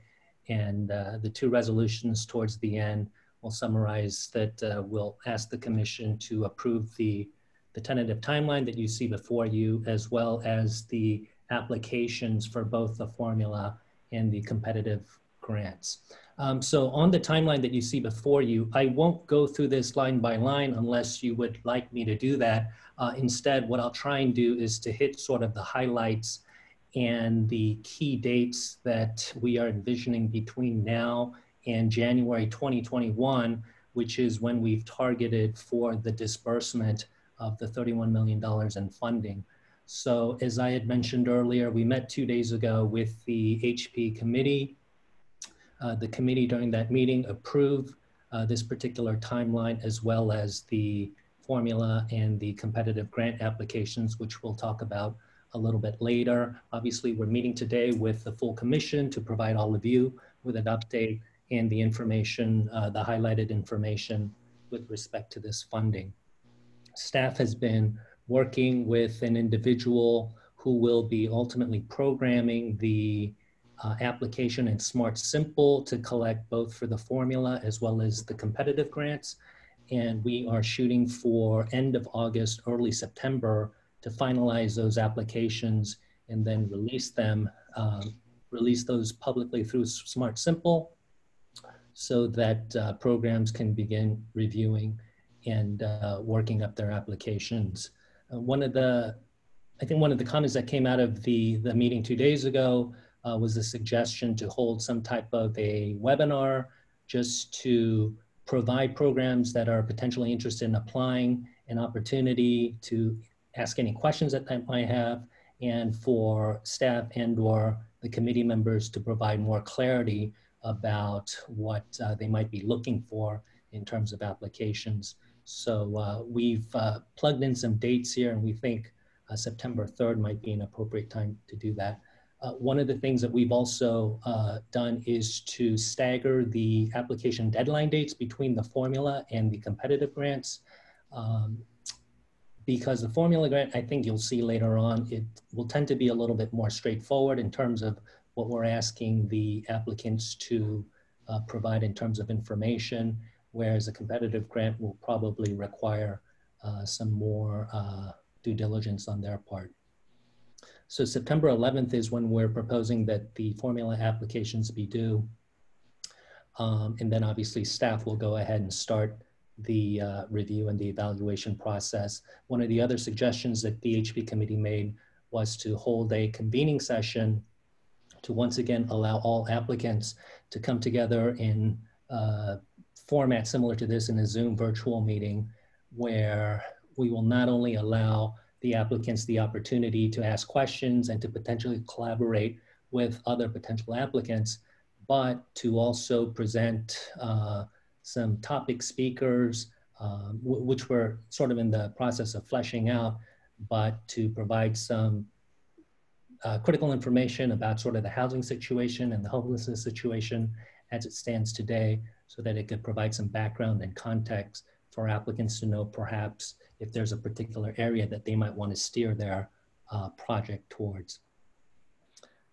End of September, early October, we will begin the process of forming the working groups comprised of both staff members as well as committee members.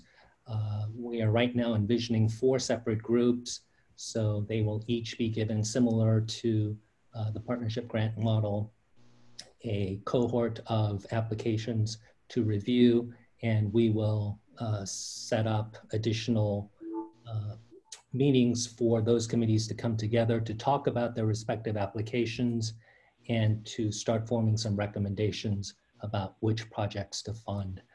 And we're looking at November, mid-November timeframe for the committee to formulate some final recommendations on the projects to be funded. And we think that realistically will probably require another ad hoc meeting sometime in December by the commission to approve the HP committee's recommendations. And if all goes according to plan, we hope to start cutting checks in January of 2021. If we can go to the next slide. So as I had mentioned previously, there is currently $31 million of homelessness prevention funding, which came out of the National Mortgage Settlement. And for those of the commission members who were around this time last year, you'll recall that there was a $20 million EAF Homelessness Prevention Fund, which the staff and the commission administered. And this particular funding, the $31 million, is largely modeled off of that 20 million. And we're seeing almost identical language in terms of the actual statute. And like that original $20 million fundings, this $31 million is bifurcated into 2 tranches. The first tranche, or 75%, is once again being distributed via formula to IOLTA applicants that currently provide eviction defense or tenant defense type work. And then the remaining 25% will be distributed via a competitive process through an RFP, minus a 5% administrative fee that's highlighted here. In terms of the process to where we got here today, there's been a number of separate meetings and calls that was conducted with the HP committee working group members. We also had conversations with Bonnie Hoff at the Judicial Council and Selena Copeland at LAC, just to solicit their feedback and input. And there were a number of sort of considerations and what we call decision points. And I think per the last meeting, we got sufficient feedback and resolutions on those. So just to highlight, the $31 million will be distributed in 3-year grant periods. So just to use a simple example, an organization that receives 900,000 will get 300,000 per year, assuming that they meet sort of specific requirements, which we'll need to establish with respect to reporting, and that they're on progress in terms of spending down the funds and that they're doing what they originally signed up to do. The minimum grant amount, like the original 20 million, will be $50,000, and maximum will once again just be based on the IOLTA formula allocation. The application, once again, I think, relatively speaking to the competitive grant, will be very straightforward. We'll ask the organization to highlight the current eviction defense, tenant defense, homelessness prevention work that they're doing. And then we'll ask them to provide, obviously, a budget to support what it is that they're proposing to do, and then just some sort of standard boilerplate project assurances language. Next slide, please. The competitive grant, once again, the 25% component, or roughly about 7.36 million, We also talked about some of the specific points with respect to the application. The materials that you received has a copy of both the formula and the competitive applications. You'll see that the competitive one is much more involved, much more detailed. Once again, hitting on the high points, there'll be a 3-year grant period. There was quite a bit of robust discussion about whether to apply a minimum grant or a grant amount or a maximum. And I think ultimately the committee decided to leave that open, and we'll leave it up to the organizations to come back to us to sort of detail out what they think is an appropriate budget to be able to accomplish the project that they're proposing to do. Also, the committee agreed to allow sub-granting to IELTA and non-IELTA organizations. And I think the idea behind this was to the extent that this might encourage programs to reach out and work with other organizations to come up with innovative, creative projects. That's something that the committee wanted to encourage. And then similar to the formula application, there'll be a number of questions, budgets, and then I think the component that's unique relative to the formula is that we'll also be employing the use of a scoring rubric, which we also did with the original $20 million HP grant as well. Next slide, please.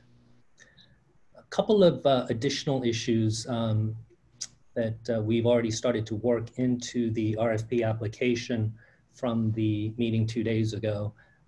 There was a suggestion to sort of further clarify and define the term rural. And based on the conversation, I know this is not new, but we will be adding additional information with respect to the medical service study area.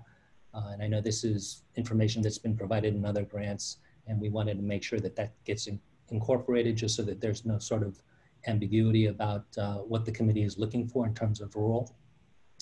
The other definition, the other development rather that emerged recently was that in the original $20 million of funding, staff had interpreted that because the organizations that were getting funded were IELTA organizations, that just as a matter of course, they would be screening for 125% of FPL. And based on Brady's recent review, and I think also confirmed by Donna, their read of the language is that it is not restrictive to that 125%. So we wanted to provide further clarity to not only the existing EAF HP grantees, but obviously make clear for the future applicants that there isn't that specific requirement. Having said that, if there are programs that wish to serve clients beyond that 125% guideline, I think the idea now is that the applicants would need to specify that, and then ultimately the commission, well, the HP committee and then the commission would have full discretion to review and or approve that request. And then I think Brady brought up a good point that we think that perhaps this issue will sort of resolve itself from the standpoint that obviously the organizations that are serving clients outside of that 125% of FPL, they wouldn't be able to classify those under the qualified expenditures. So that's something that we wanted to highlight and make sure that that would be added to the existing application. Duan, do you want to add anything on that? I think you're muted. Sorry, just to add the 125 for the formula piece, the programs will be allowed to serve clients above 125. For the RFP though, they'll need to answer a question of are they serving above 125 and to provide an explanation, which then the committee will make a determination to fund or not. Okay, next slide, please. Okay, so I had alluded to earlier the use of a scoring rubric to evaluate the competitive grant proposals. And this has been edited numerous times, which is completely fine. And in fact, as recent as late this morning, I was fielding some emails from several of the committee members, and the feedback has been terrific. So this is the latest version that we'll continue to refine, but hopefully we're getting closer and closer. Ultimately, we're looking at a number of criteria sets and assigning a set number of points. And during the review process of the applications, what staff hopes to do is to provide very specific instruction / guidance which will obviously come up with in conjunction with the committee to guide the various evaluation groups to ensure that the evaluation process is as consistent across all of the evaluation groups. And we imagine that there's going to require a number of sort of different meetings and what we'll call calibration sessions, just to ensure that one group is scoring their application similarly to another group, just so that there's not inconsistency in the process. So I think there's still a little bit more work to be done here. But this particular slide that you see in front of you shows the latest in terms of what the committee is thinking about total points possible for each specific criteria. And my sense is that we'll need to continue fleshing this out a little bit before it's sort of finalized, but we will continue to do that and work with the committee and the working group. Next slide, please. Okay, so as I had mentioned earlier, these are the two resolutions that we would ask the commission to make a motion. The first is to approve the timeline that you had seen earlier in terms of the administration process for the $31 million in funding. And then also secondly, to approve both the formula and the RFP applications. And we put in concept here because we do realize that there may still need to be some additional tweaks, but I think largely the idea and sort of the structure is there, and there may require some additional in terms of tweaking of the language, but that's what we would ask. Are there any questions or any comments up to this point?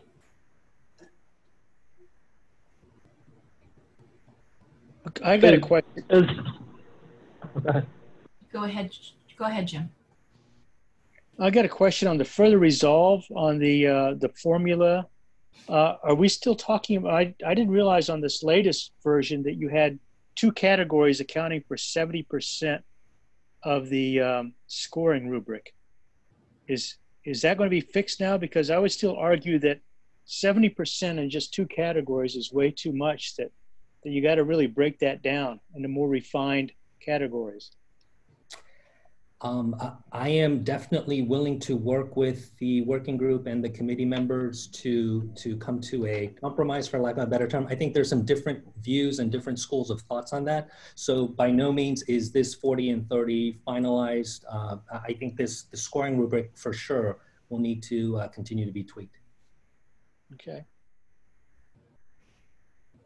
So Greg, can we go back to the resolution? There's another question, Corey, and then I heard someone else right before Jim spoke.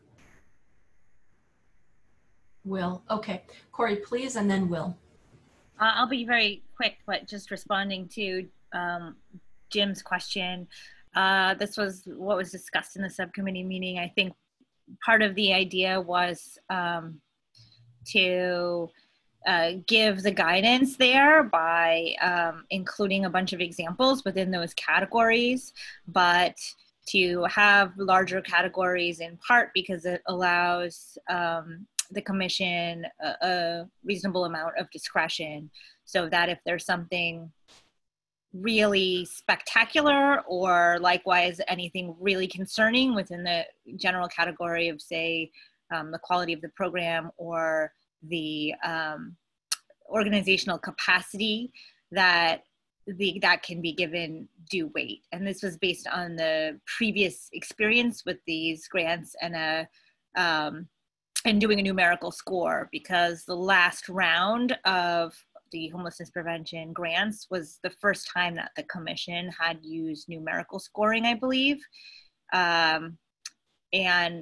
Speaking from my own experience with that, I think having it broken out to a lot of categories in the previous version was difficult, because it meant that if there was something really, really worrisome that fell into a category such as a program's history, for instance, there was really you were still limited exclusively to the 5 or 10 points, and you couldn't really reflect the weight of that particular issue. So that's just my summary. Thank you, Greg. Will, you have a question or a comment? It's more of a comment. So I have some strong feelings on this matter and was up late contemplating them. I've had to deal with housing issues and had to seek legal assistance in the state of California, and it was a nightmare that I cannot express during this meeting. So it's a very personal matter to me, and I think that because of the importance of housing in general, to everyone individual, to their well-being, for all of the factors that this commission and staff I know are very well aware of, and I'm preaching to the choir here, I do believe that this timeline and these projects and proposals should be subject to a higher level of scrutiny. And what I mean by that is that I believe that there should be the maximum flexibility for the interpretation of the statutes and rules to benefit the LSPs. And I am not convinced that the way that the timeline has been implemented here, and my understanding is the rules come from the precedent that was set last year. And that makes a lot of sense, although I wasn't around, so I can't speak to them.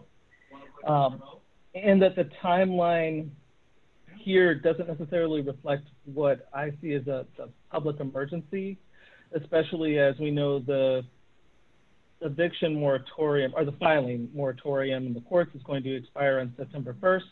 And then in the largest counties, the moratoriums expire on the September 30th, I believe, Los Angeles, Sacramento, San Diego.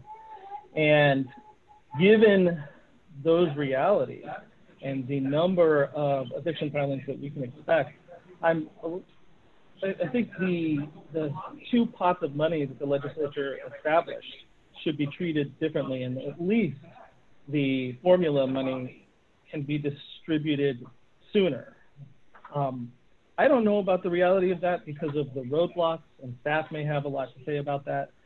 But if we don't investigate and fully understand what those roadblocks are, then I feel like we aren't meeting the moment, as a governor I know is fond of saying, to make sure that we help out the people who need the help and get the money flowing for what we expect to be as the news has described it, tsunami of evictions.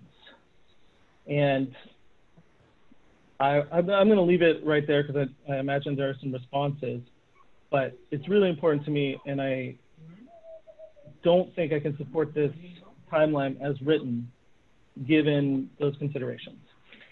Thank you. Thank you, Will. Thank you for that.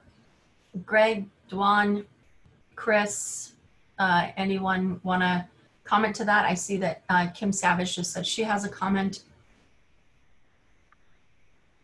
If none of the staff and the chair of the subcommittee have anything to say, go right ahead, Kim. If I'm sure I will. This is Donna. Oh, Donna, please. Sorry, my video had been off so I could eat lunch without you all seeing. So at this point, I think last year was different, and the expectation was clearly given to us last year with the 20 million that we get it out the door as quickly as possible, and we'd had numerous conversations with legislative staff about that. This year, the $31 million is. They knew what the result was by rolling it clearly into the EAF grant, which has a 2020, which has a calendar year cycle. So I don't actually think that there's an expectation on the part of the legislature that we roll this $1 million out more quickly. And staff really had to go through quite a number of quite a significant amount of effort last year in order to get the money out as quickly as we did. With everything else that's going on right now, with all of the work that you were just talking about with the 100 programs and eligibility, I just don't think it's realistic that we'll be able to get that money out it makes more sense to me that we do it as part of the normal 2021 calendar cycle. Can I also add to that? You know, the legislation was signed in June, and the day after we emailed the commission and staff began working. This is already a very expedited timeline for us. We immediately reached out to Legal Aid Association of California and Bonnie to begin planning. We yet don't even have a contract with Bonnie because this is happening so quickly that we were able to put together the RFP, hire an independent contractor to build out Smart Simple to get the funding to use. This really is happening at lightning speed for us. But I do appreciate your comments, Will. It's just, it's very quickly. Thank you, Dwan and Donna. Kim and then Selena, in that order, please. So William, I think that everyone has the same view of the tsunami that's coming and the essentialness of housing stability for people's well-being. This timeline, I mean, Dwan pretty much said what I was going to say. This timeline, oh, adorable. This timeline is so tight. But what I think I can say is that the proposals will not be given short shrift in looking at them. We kind of anticipate who's going to apply. For those of us who've been on the commission for getting very long time, you know, we know those programs that have a track record. We are going to look at what they're proposing, how innovative it is, how long lasting it is. But this timeline is super tight, and it's going to be really tight for those of us who are reading all the applications. I don't see how we can speed it up. You know, we also have an important accountability factor. We want to make sure that we can, if necessary, report back to the legislature on what great work was done with this, and then go back and stand in line for more money. So I appreciate your comments. I think the reality, sadly, cannot immediately address all those evictions that are going forward. Thank you, Kim. Selena, and then Will has a clarifying question. Will can go ahead of me since it's clarification. I just wanted to clarify that the timeline for the competitive grant seems completely reasonable. That's a much more involved process. I was speaking specifically to the pot of the 75%, the 22 million, and that it seems as it's written, it doesn't need to be overly complicated because the legislation relies on the eligibility that's already been determined for 2020 IOLTA. And that's more what I was speaking to in terms of the timeline. I just wanted to clarify that. But thank you, Kim, for your remarks. Thank you. Selena? Mine is just a quick comment in support of staff recommendations to have these grants start in January. I think what is especially helpful here to know is that with the IOLTA grants decreasing in January and with the other HP funds kind of running out in June, this allows a little bit of overlap with the HP funds, but no overlap with the IOLTA grant reduction. And so I think this is hopefully will give staff enough time to process this, but also will allow organizations who do a lot of homelessness prevention work already dollars and would have to cut back. Hopefully they won't be able to, hopefully they will not be forced to cut back. They'll be able to continue those core services with these dollars as long as it meets the other parameters of the grant. Thank you. Thank you, Selena, for that addition. Can I also address that a little bit? Sure, yes, please, Bonnie. Yes. That I'll also say from some of the grantees that I work with on the Shriver project, because of the moratorium, they've had a more difficult time spending their housing money this year. They're anticipating being fully able to, you know, within a couple of months. But I think that's the other thing that there is the 20 million that people are still spending. So this, as I think as Selena pointed out, this allows them not to have to decrease services, but it allows us to fully spend out the funds, which I think is also really important. Yeah, just to respond briefly, I appreciate both those remarks. And I guess I'm still left wondering how we can do more to be responsive, addressing those concerns about funding that would be totally normal and expected. Sorry, Ella. Sorry, everybody. Hold on. Totally normal and expected during a regular year, but during a public emergency, I feel like additional effort should be taken, and we really should spend the extra time coordinating with the agencies and saying, what can we do? What can we do? What can we do more? And being creative in our interventions. And so I am going to, I get the sense that there's not as much concern. So I will continue to work with the staff to fully understand and appreciate why it has to be this way. But I really wanted to note for the record that I feel like this is giving short shrift to the people who most need help, that we are capable of helping. Ella, see? Sorry. Ella also agrees with me. That's her concurrence. Thank you. Will, I think many of us agree with you, not just Ella, that this is extraordinary times. I too am on that subcommittee, and I can say that there's real deep, robust conversations, and none of this is being taken lightly, as you could imagine. And every thought has gone into that timeline so that we can meet, right? We can meet the needs of Californians at this time. And I have to say that I'm proud of the staff and the subcommittee and the work that we've been able to do with the legislature and Bonnie and Selena, and the list goes on, to be able to have access to additional funds for this very moment that we're speaking about.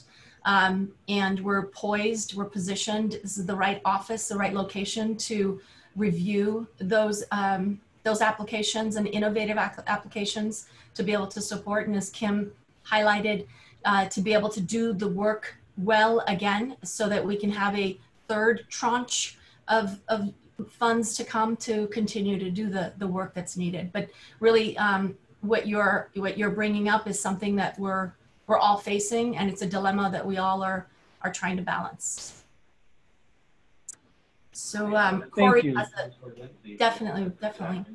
Corey has a comment. Please, Corey. Yeah, just on Will's point about trying to figure out how best we can respond and thinking creatively, just so people know some of the things that might be available in the future.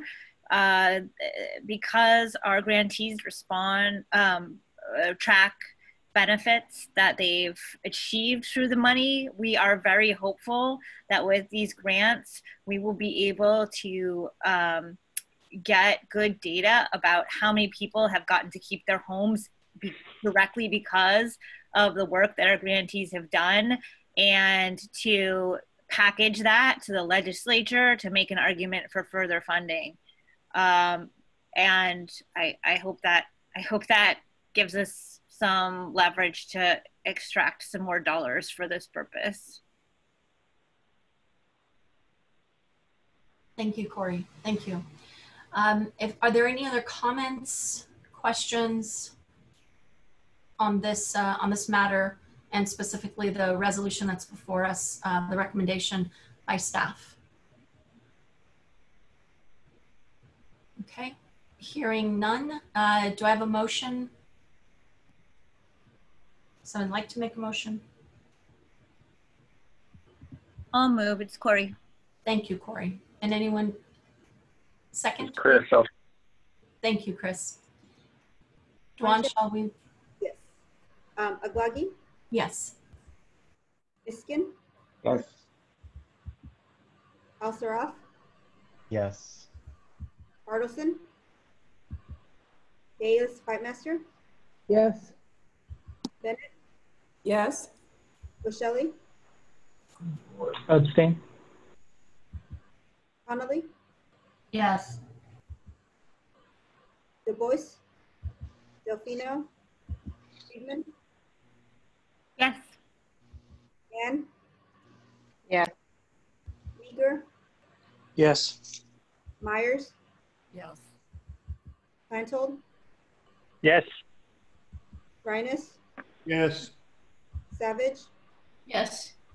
Shriver, Yes. Vanarelli. Yes.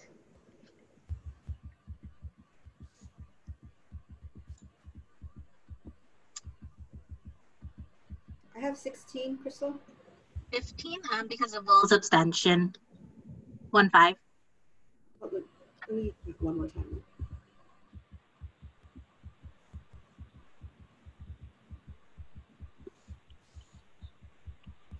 You're right. Sorry. The motion passes, Bonacieux. Very good. Thank you, everyone. I see here that, Greg, do we have more as to your presentation with Chris? I think there's just one slide. This will take me a second just in terms of summarizing next steps. So as I had mentioned, we will now work with the individual that we had identified earlier to build out the applications in Smart Simple. We actually had a conference call with her earlier in the week. And then we've also on the second bullet point have started to talk about the logistics regarding the virtual convening session. That's, I think, going to require a bit of coordination, but we have started that process. And then a little bit later down the road, we will start reaching out to form the proposal evaluation teams, but that'll probably be more in the October-ish timeframe. And that's it for me. Very good. Thank you. Thank you, Chris, and thank you, the subcommittee. Not because I'm on it, but honestly, I was there, and it was quite a discussion. And Greg, thank you so much for your leadership on this. Yes. And thanks to Christine, who's also. And Christine, yes, all of the staff. I mean, this is definitely a team effort. Shall we move on to bank grants? Sorry, Chris. Yes. Chris Driver has his hand raised. Oh, sorry. Yes, Chris. The subcommittee or the committee heard this. This was a big part of our conversation, but I just wanted to invite the rest of the commissioners. The convening is going to be on the 15th, 14th, 15th, 16th, sometime in mid-September. And, you know, it's not just a convening of current grantees or commission members, but we'd like to sort of broaden the convening so that we are eliciting as many ambitious and creative ideas as possible. So if commissioners have their own ideas about where we can use this $7.3 million, and that includes partnership between and among untraditional partners across geography, in urban and rural areas, et cetera, please start thinking about those creative ideas now. And then also, please, you know, reach out to your own networks to see if you can get people to come to this sort of brainstorming session that we hope to have in the middle of next month. So we're trying to be ambitious with this so that this money is spent on new and creative, innovative projects. And that's really what I'm hoping that that we can do as a community to, you know, to spend this money wisely. Thank you, Chris. Impact is what we're looking for. Okay, shall we move on for bank grants? Yes. And we'll hand it over to Christine. Christine, please. Okay. Thank you. And I would like to invite Kim to speak up if I'm missing anything, and the rest of the committee members as well. And this is in regards to our last bank grant committee meeting on July 20th. And you can go to the next slide. So bank grant recipients report project expenses in accordance with their approved yearly budgets, and they may request budget modifications as the need arises. And in the final year of the award, grantees are expected to spend down the remaining amount of the grant. So for the 2018 bank grants, December 31st of this year will be the end of their 3-year grant period. So like the need for budget revisions, grantees may encounter unexpected issues that result in challenges spending down the grant award. And in that case, they might request a carryover of the unspent funds into the next year. So like I said, the bank grant committee met on July 20th, and we reviewed 3 budget revisions for 2019 and a programs request to replace a partnering organization with a new organization for its 2020 bank grant. And the committee approved these requests. The committee also approved staff's recommendation, similar to the IOLTA recommendation, to be flexible with carryover and budget requests considering the COVID-19 pandemic and significant impacts on grantees' ability to conduct certain project activities due to the state and local shelter-in-place orders. So I'll walk through these issues in a little bit more detail if you want to go to the next slide.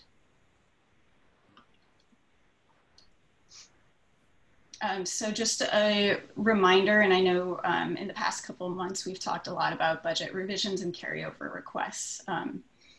So the main governing authorities for budget revision requests and carryover are the grant agreement, the general grant provisions, and the functional matrix approved by the Board of Trustees, providing the Commission authority to approve requests over 25%. And grantees must use their grants in accordance with their approved budgets, and then any material deviation, meaning a budget change of 10% of the grant, requires approval by the State Bar, or as I just mentioned, the Commission. And that they may, grantees can revise their budget throughout the grant period, and they would do this for a variety of reasons: unexpected costs, shifts in client need, or changes in staffing. So for the 2018 through 2020 bank grants, the approved budget consists of yearly grant budgets and then a total project budget for the 3-year grant period, which identifies how funds will be allocated by line item for the project. And the line items include personnel costs, non-personnel costs, and subgrants. Grantees report project expenses in accordance with their approved yearly budget as part of their annual bank grant evaluation. With this report, they're also reporting on their status of the project, including successes, challenges, and lessons learned.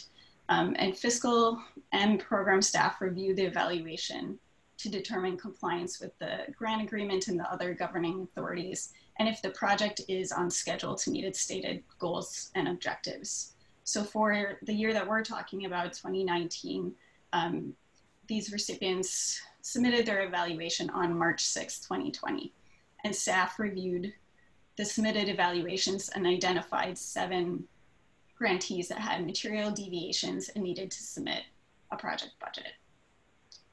And then you can go to the next slide. So 4 of these grantees had deviations that were under 25%. So staff reviewed the budget revision requests for Affordable Housing Advocates, Central California Legal Services, Family Violence Law Center, and Greater Bakersfield Legal Assistance. As I mentioned, reviewing not only the request and the deviation in the budget, but comparing that to what they reported in their evaluation to determine whether we would approve the budget revision.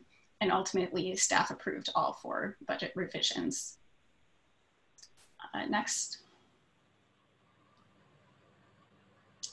And so on July 20th, the committee met to review the budget revision request for California Rural Legal Assistance for Seniors, and Impact Fund. The committee discussed these requests in depth and staff's recommendation.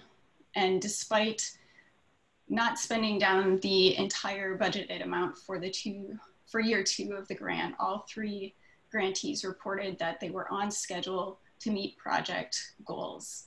And staff went through a memo which discussed the line items that accounted for the variance for each grantee. And in addition, staff presented the progress the grantees accomplished during year 2 and noted if the grantee was proposing to add unspent funds to different line items in their budget request.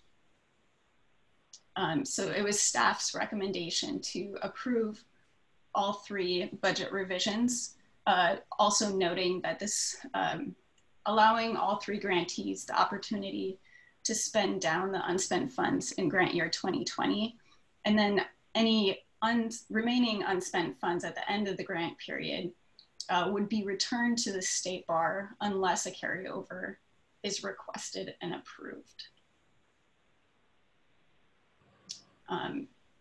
So I was going to go into the carryover and budget revision recommendation, but we could also, the committee's recommendation to the commission is to also approve the 3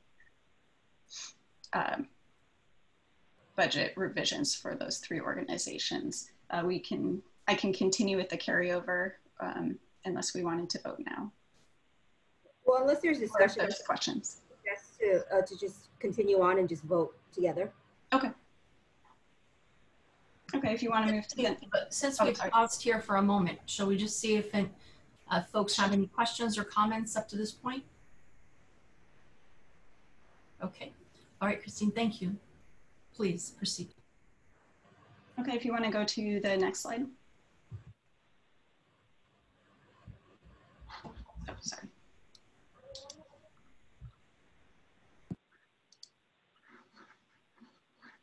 Sorry.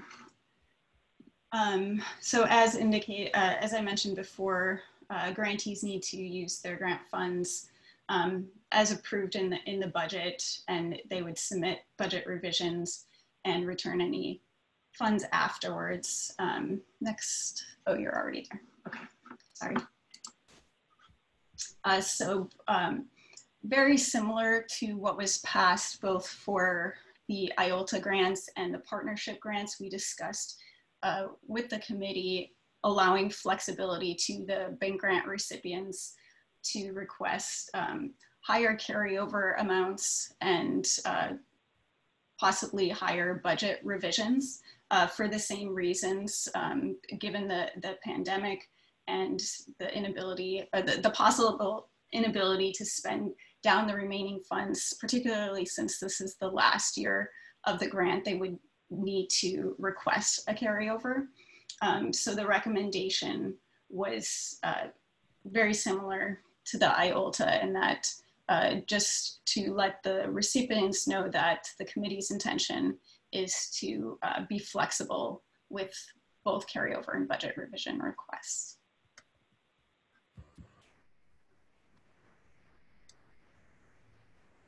And that takes us to the recommendations. Very good. Thank you so much, Christine. Kim, is there anything that you have to add to this?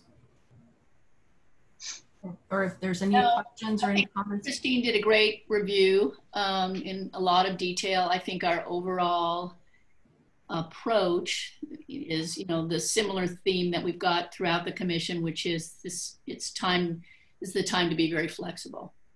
And so even if programs had a substantial amount of funds remaining, we had confidence in their ability to use those funds. That's it. Thank you, Christine. Thank you, Christine. Thank you, Kim. Okay, so the recommendation is before us. Is there someone that would like to make the motion? So moved. Thank you, Bob. And second? Second. Is that Rich? Yep. Okay, thank you, Rich. All right, Dwan, shall we? Aglagi? Oh, sorry, is there No. something, Christine? No, I'm sorry. Okay. Aglagi? Yes. Iskin? Eric, are you still on?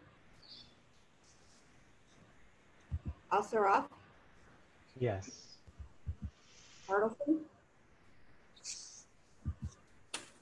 Bayless Fightmaster, Yes. Bennett, Yes. Roselli, Yes. Yes. Du Bois, Delfino, Friedman, Yes. Mann, Yes. Meeker, Yes. Myers, Yes. Plantold, Yes. Rhinus, Rich, Yes. thank you. Savage, Yes. Schreiber, Abstain? Vanarelli, Yes.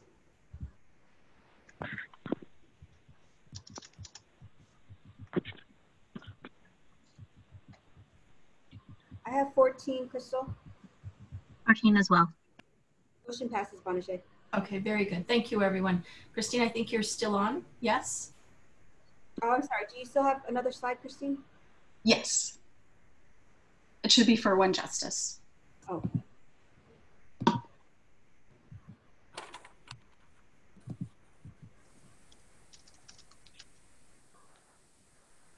Thank you. So in the meeting materials, you should have also received a letter from One Justice about their request. And just to note that this is a 2020 bank grant. They received a 2020 bank grant, and the goal of their project is to create a sustainable pro bono clinic model for transactional legal assistance to small businesses in the region by strengthening the capacity of the partnering organizations. So One Justice had originally been awarded, they had been awarded $800,000 for their 2020 bank grant. And for the 2020 bank grant, a big emphasis in determining which recipients to award grants to was based on their partnerships. And the partnering organizations for this project were VIII, Legal Aid Society of San Bernardino, Inland Empire Latino Lawyers Association, and Catholic Charities of San Bernardino and Riverside counties. And then back in March, once the pandemic started and the shelter-in-place orders were set in place, AYALA reached out to One Justice to let them know that they were having operational hardships and they did not feel like they were going to be able to continue on with the project as a partnering organization. Prior to submitting the application, One Justice had also been in contact, not as with Inland County's Legal Services, not as a formal partner for this project, but because they are also in the region, have a strong presence. And so they were in communication and wanted to involve them in the project. But once AYALA dropped out, they reached back out to ICLS to see if they were interested in becoming a formal partner for the project. And that was their proposal to us to replace AYALA with ICLS, and that none of the project goals and objectives would change. It really is just changing the partnering organization. They would receive the same amount. They would be doing the same work. One thing to note is, this happened back in March. We weren't going to have a meeting until the summer, and ICLS got on board with the project and has been working with One Justice without knowing for sure if they were going to receive a subgrant from them. And One Justice has said that they've been making a lot of progress. So that's just one thing to note, the lag in time, and also just the commitment of the organization not knowing if they were going to receive funds to actually do this work. So One Justice is just proposing to make this formal, that ICLS is a subgrant. And when we discussed this at the committee approved the staff recommendation to approve ICLS as a formal partner. And that is the recommendation to the commission. Are there any questions or comments? This is Bob. I heard mention of several of the groups. Are the other groups that were part of the original proposal still on board with this? That's a good question. And I did mention, I skipped over one important step that did happen. So as the commission is well aware, LASSB has also had some operational difficulties, and that's where I was going with this. Yeah.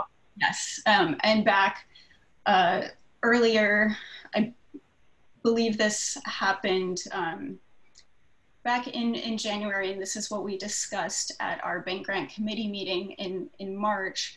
We reached out to One Justice and another organization that had LASSB as a sub-grantee to give them the opportunity to revise their budget just based on the changing situation with LASSB. And One Justice had decided to revise their budget. So LASSB is not a current sub-grant for this project. One Justice is working with LASSB in a different capacity to help them with their organizational hardships, but they're not involved with the project right now. So the current sub-grantees are VIII and Catholic Charities, and if approved, ICLS. Thank you. That's what I was worried about. Okay, good. Pamela Bennett has a question. My question was just that how are they different from the Small Business Administration itself, and they're geared or organized to help small businesses. So what are they doing differently from the actual Small Business Administration?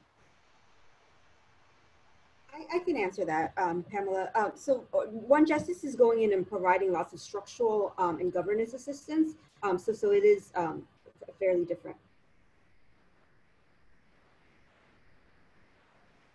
So are they prepping them for the Small Business Administration itself, or? What do you mean by prepping them for the small business? Okay, let's see here. So my question was, how are they different from the actual Small Business Administration?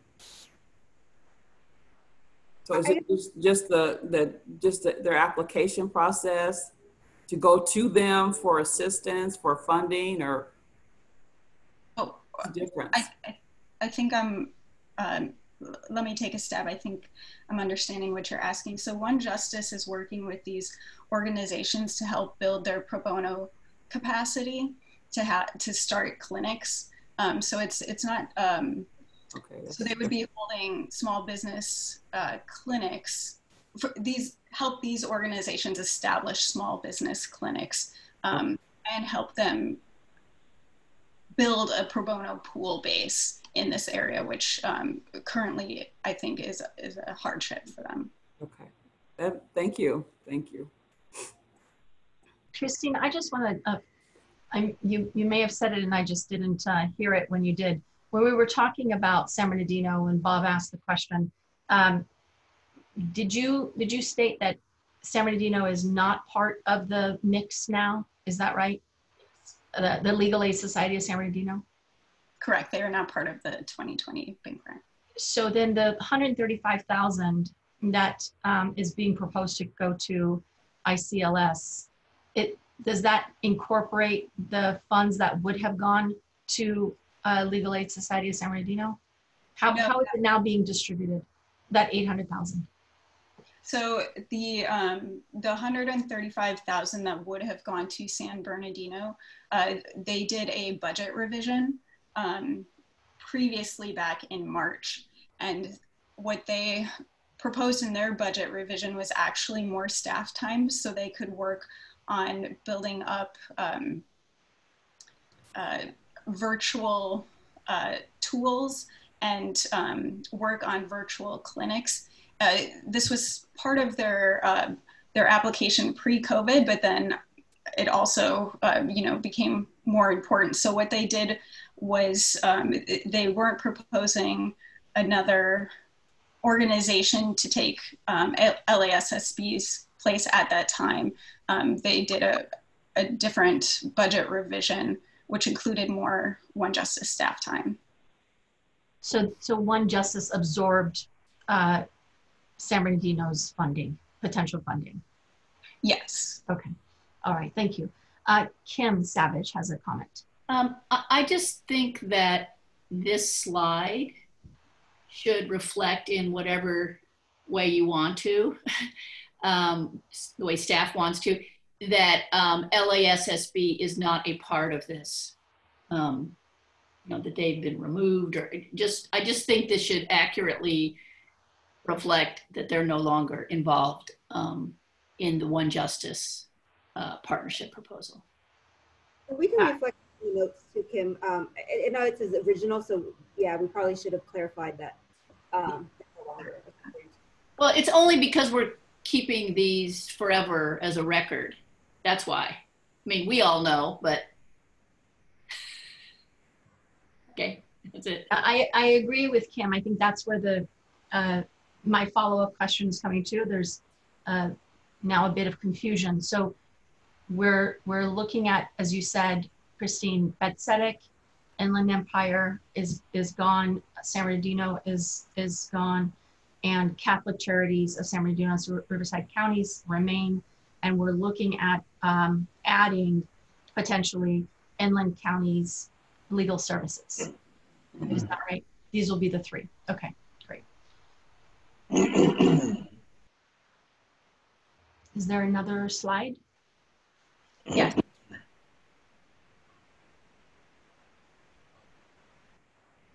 So this is the staff's recommendation. Well, this is the committee's recommendation. The committee's recommendation. But this doesn't state that legal services for San Bernardino is out. Because that was previously approved, so we're sorry for the confusion. Okay. That San Bernardino was previously approved earlier in the year. Okay. So if there aren't any comments or questions on this, this recommendation, do I have a motion? So moved. Deborah. Deborah? Yes. Would like to second, please? I'll second. Thank you, Kim. Duan? Aglagi? Yes. Iskin? Yes. Al-Saraf? Yes. Bartleson? Bayless Fightmaster? Yes. Bennett? Yes. Michelli? Yes. Connolly?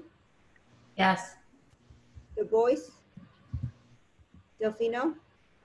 Friedman? Corey, are you still there? Mann? Yes. Was that a yes? I'm sorry, excuse me. Yes, it was a yes. Thank you. Meeker? Yes. Myers? Yes. Wetzel? Yes. Reines? Yes. Savage? Yes. Schreiber? Yes. Vanarelli? Yes.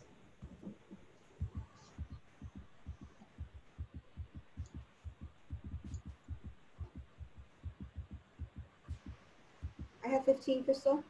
Yes, I have 15 as well. Motion passes, Bonachet. Okay, very good. Thank you. So thank you really, before we move on to staff updates to everyone, commission, staff, everyone. that was quite a load and done very well. Thank you so very much for everyone's commitment. Staff updates, monitoring visits, Duan, 2020 monitoring visits. I just wanted to quickly update that we provided a list in your meeting materials of the monitoring visits that have been scheduled thus far. We welcome any commission members who's interested in attending. Please contact me. We still have a number that we are working towards scheduling for the remainder of the year. If there are any that haven't been scheduled that you'd like to attend, we can definitely work with you to work around your availability. We're having a hard time completing all of them. We do think the vast majority of them will be completed by the end of the year, but we're running into some difficulties. So we have asked Bonnie at the Judicial Council whether it would be possible to extend that into 2021, and she has graciously agreed. However, we will still be working towards completing the majority of them this year, and we'll provide you with an update. Great. Will is letting you know, Duan, you could count on him. Oh, great. Monitoring visits. Does that conclude your section? Yes, it does. Okay. All right, Christine, 2020 bank grants. Sorry, that was both of those items. Okay. Shall we move on then to HP and Greg? Sure. This is Greg. I can give a very quick update. And now I'm talking about the original $20 million of EAF HP funding. Two items that were discussed in the HP committee meeting 2 days ago was that right after the shelter-in-place orders went into effect in the early part of this year, staff received a few inquiries, questions from some of the original HP grantees asking whether there might be a possible extension of the grant termination date, which is currently June 30 of 2021. So Duan primarily had reached out to the legislative contact, had a few conversations, as well as with Bonnie Huff, and then an individual at the Department of Finance. And Duan will correct me if I get any of this wrong, but the feedback that she received was that number one, any sort of requests for carryovers or extension of the funding would have to occur in the year of the grant termination date. So given that we're now in August, it's still a little premature to make that request. So that's feedback number one. And then feedback number two, I think the general sort of consensus of what we heard was that in the current sort of limited funding environment, any funding that's not spent will probably be redistributed to other areas that's needed. And then I think just sort of optically, the committee talked about the fact that in this current environment, it probably wouldn't be best to sort of project that funds won't be able to spend down existing funding and then at a later date request additional funding. Duan, did I miss anything? Yeah, so we didn't make a request because our grantees, providing them with some flexibility would be helpful. But we've been assured by other grantees that once the moratorium is lifted, unfortunately there's going to be surge in need, and so they will have no problem spending it down. We just wanted kind of that the flexibility so they could properly plan. But even without it, we do anticipate that they will just be able to spend it down. But the committee did decide, like Greg mentioned, instead of reviewing second quarter expenditures to see if they're on track to spend down, giving them another quarter to see the progress before we make any decisions on a reallocation of funds. That would be the update. Great, thank you. Thank you, Greg. All right, should we move to liaison reports? And Elizabeth with COAF, please. Hey everyone, so I'm just giving a quick little update about COAF, the Council on Access and Fairness. As Banafsheh mentioned at the top of the meeting, COAF has invited Banafsheh and others, representatives from the Commission to join their meeting at the end of the month to talk about ways that the two sub-entities might be able to partner with one another. So as you all may know, about 3 years ago, diversity and inclusion was formally put into the State Bar mission by a Board of Trustees. And since then, there's been a really strategic and concerted effort to weave diversity and inclusion into various aspects of the bar. And so I'm sure that you've heard, we've studied the bar exam and question development and grading analysis. We're looking at the attorney discipline system and whether there's disparate impact in that.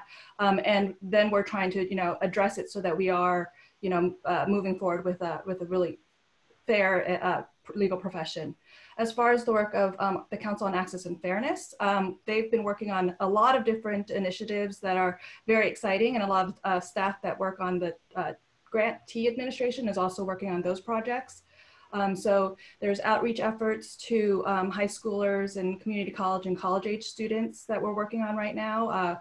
Those activities we really are trying to coordinate with the California Lawyers Association as well as California Law. We're also looking at law school retention because there is data that shows that students of color enter law school but are not matriculating as at the same rates as their white counterparts. We're working on modifying the MCLE requirements to include implicit bias. Some of you may have seen the public comment on that, which ended, I believe, in June. And then there's also been work with the Judicial Council and their Judicial Diversity Toolkit. I think what probably is of most interest to the Trust Fund Commission is the recently published first annual diversity report card. So as hopefully many of you know, in the last two or three licensing fee cycles, if you logged into my State Bar profile, you were directed immediately to a set of questions. We were asking demographic questions, race, ethnicity, gender, diversity, and other diversity categories. And we were also trying to get at some inclusion information from attorneys. So we asked questions related to retention and career advancement, as well as compensation. So I encourage you all to take a look at the diversity report card. I believe an email was sent to you about that. What we are looking forward to later this year is we are working with Selena and LAC to host a diversity summit so that we can really drill down and look at how retention and career advancement and compensation play into the nonprofit sector. I think coupled with LAC's recent recruitment and retention report, it will really be, I think, a rich conversation. So that's just a really quick report. If you have any questions, please let me know. Thank you, Elizabeth. If you haven't had a chance to read it, this is to commission members, please get access to it and do read it. The work is by the staff is incredible. The data that's been collected is insightful and eye-opening, and it does definitely cross into the work that we're doing and the Justice Gap Study. So thank you, Elizabeth, for that. And we look forward to the collaboration with COAF and the integration in the office. So let's move to Bonnie and the Judicial Council report, please. Thank you. So my major news is that the reason that I think the Partnership Grant Committee had to reconsider some of the grants is due to our the filing fees are lower than we had initially anticipated, unfortunately. So just to remind the commission, from the equal access side, there are some general funds that are allocated, and they're divided between the IALTA formula funds and then partnership grant funds. And that's about $18 million. And then roughly 2 million of that is for partnership grants. And we project that, so that money stayed the same, which was great. As you may remember, when the budget first came out from the governor, the May revised, there was a 10% decrease. That was eliminated, so that was really great news. The challenge is more on the funding side, on the filing side. So anytime a civil case is filed, $4.80 goes into the Equal Access Fund, and then that is again distributed to the programs, obviously not in cases where there's a fee waiver. The challenge is that given the any number of factors, but certainly the moratoriums and closures and things like that, filing fees are not meeting projections, as one can imagine. When we're not taking cases in, we don't collect those filing fees. And so it's always challenging, and it's going to be particularly difficult on courts because they rely in part on those fees. But we went back and the finance people made their best guess on our side that we would be looking at a roughly $2 million cut this year in fees from the $5 million that we normally anticipate. And so working with State Bar staff, we thought it would be safest to go with a lower grant allocation this year. So we're not in a position of saying we're going to be able to give you this money and then we can't fulfill that promise. Obviously, if the money comes in, which we hope it will, that will be available for distribution next year. We'll just put that into the, that'll be part of the contract. So that will be clear. But it's any kind of, just like the challenge with interest rates, it's a little nerve-wracking. It's also really nerve-wracking right now in terms of what we would anticipate filing fees to look like. So that's my report. Not the happiest, but at least not a huge cut. Thank you, Bonnie. Thank you. Selena? Bonnie, can I just add, just really off of what Bonnie's update, you know, because we have been messaging to programs that the filing fees, you know, we're keeping an eye on it. So next week when we release the budget allocation, we'll definitely point out that, you know, the drop in the EF funding, and we did the math, and it's about an 11% drop in the EF portion, unfortunately. Any other comments or questions related to Bonnie's report?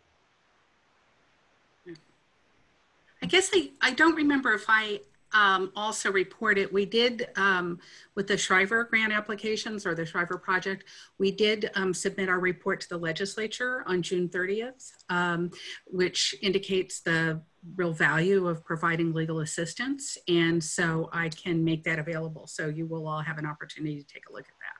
That would be wonderful. Thank you. Okay, very good. Selena, your LAC report?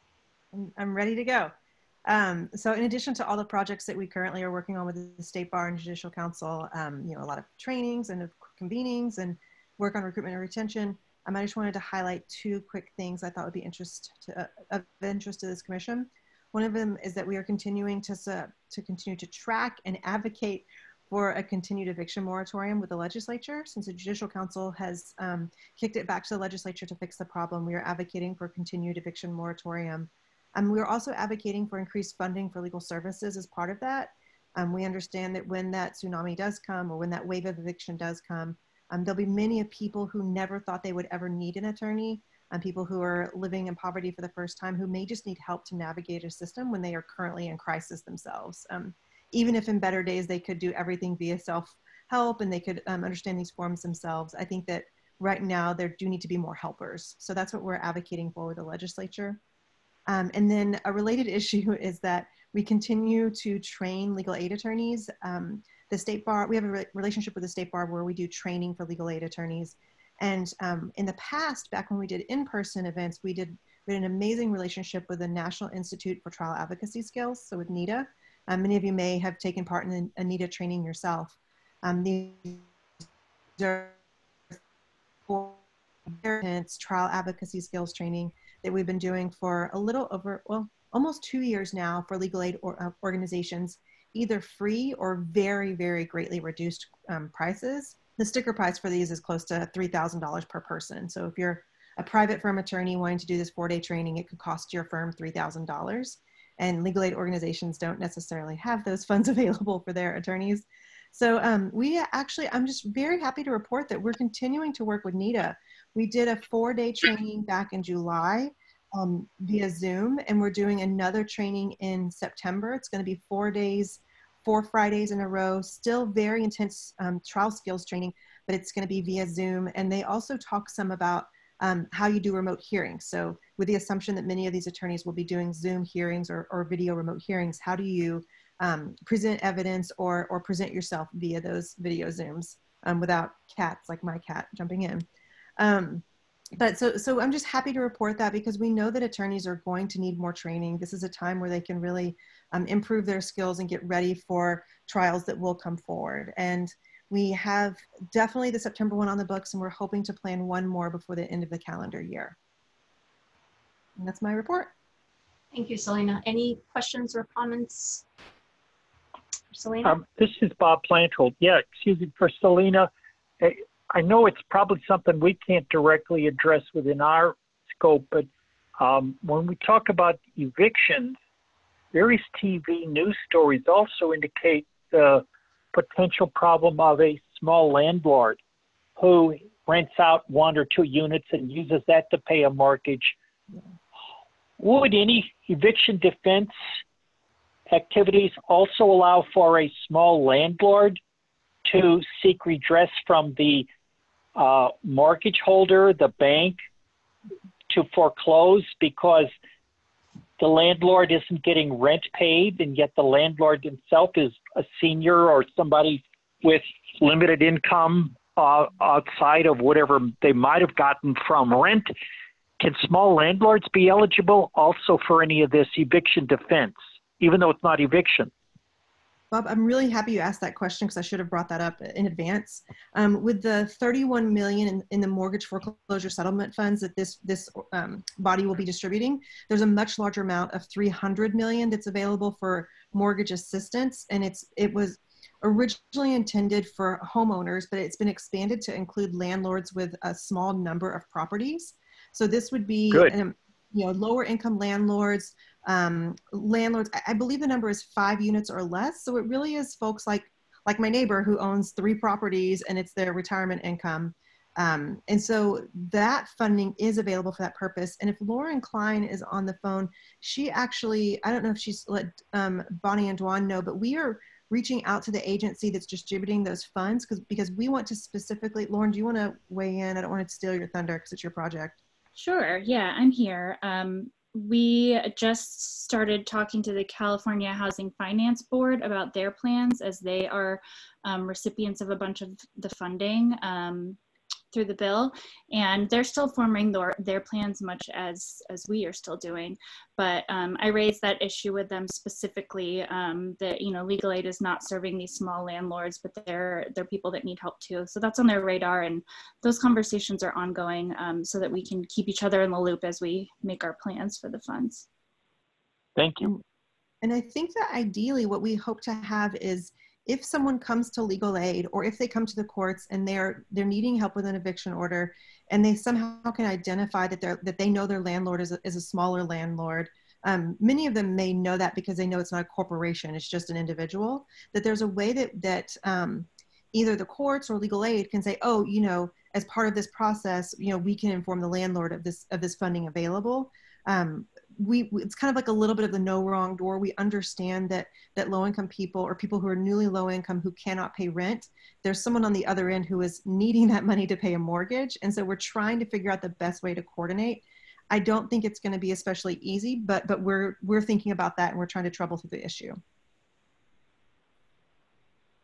That would be great, because often the self-help center in the county is the only place where a low-income landlord can get assistance, or someone who has, for example, let somebody stay in their house at no charge, and then can't get them out.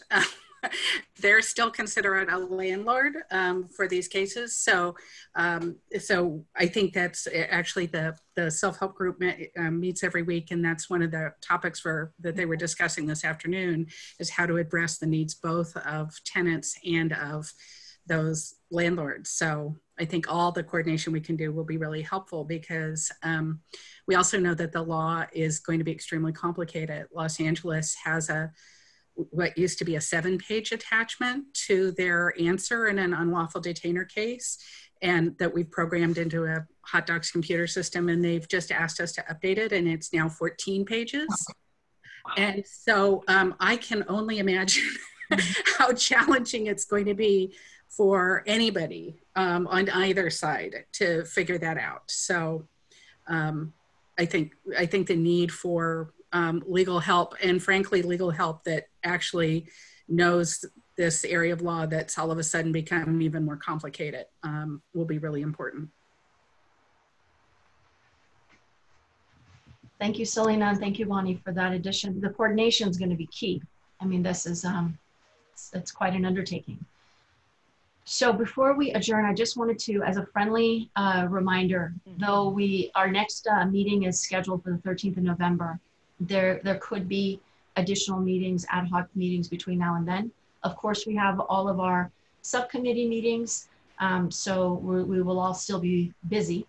But the next time that this group is scheduled to be back together again is on the 13th of November. And just one last thank you to all of those who were terming out and have accepted an additional year with us so that we can maintain the continuity, maintain the legacy knowledge that we right now have as to what we're embarking upon. And again, if I may, Eric, on your behalf and myself, thank you for the commission for trusting us for an additional year to lead this body. I feel like we're ending a term, but really not. Just gearing up for what's about to come for this additional year, and couldn't imagine doing it with a better group of people than you all. So thank you. Will has one more comment that he'd like to make before we adjourn. Actually, it just turned into two because I forgot something. If you know anyone who has not done the census, it's so important. Please do the census. Please make sure your friends do the census. It's important in calculations for funding, and I'm sure this group knows it. I'm trying to remind my friends. I just wanted to put that out there. And then on the homeless prevention grants, in my never-ending quest to be brief, I didn't want to leave the impression that I was casting doubt on the work done by others.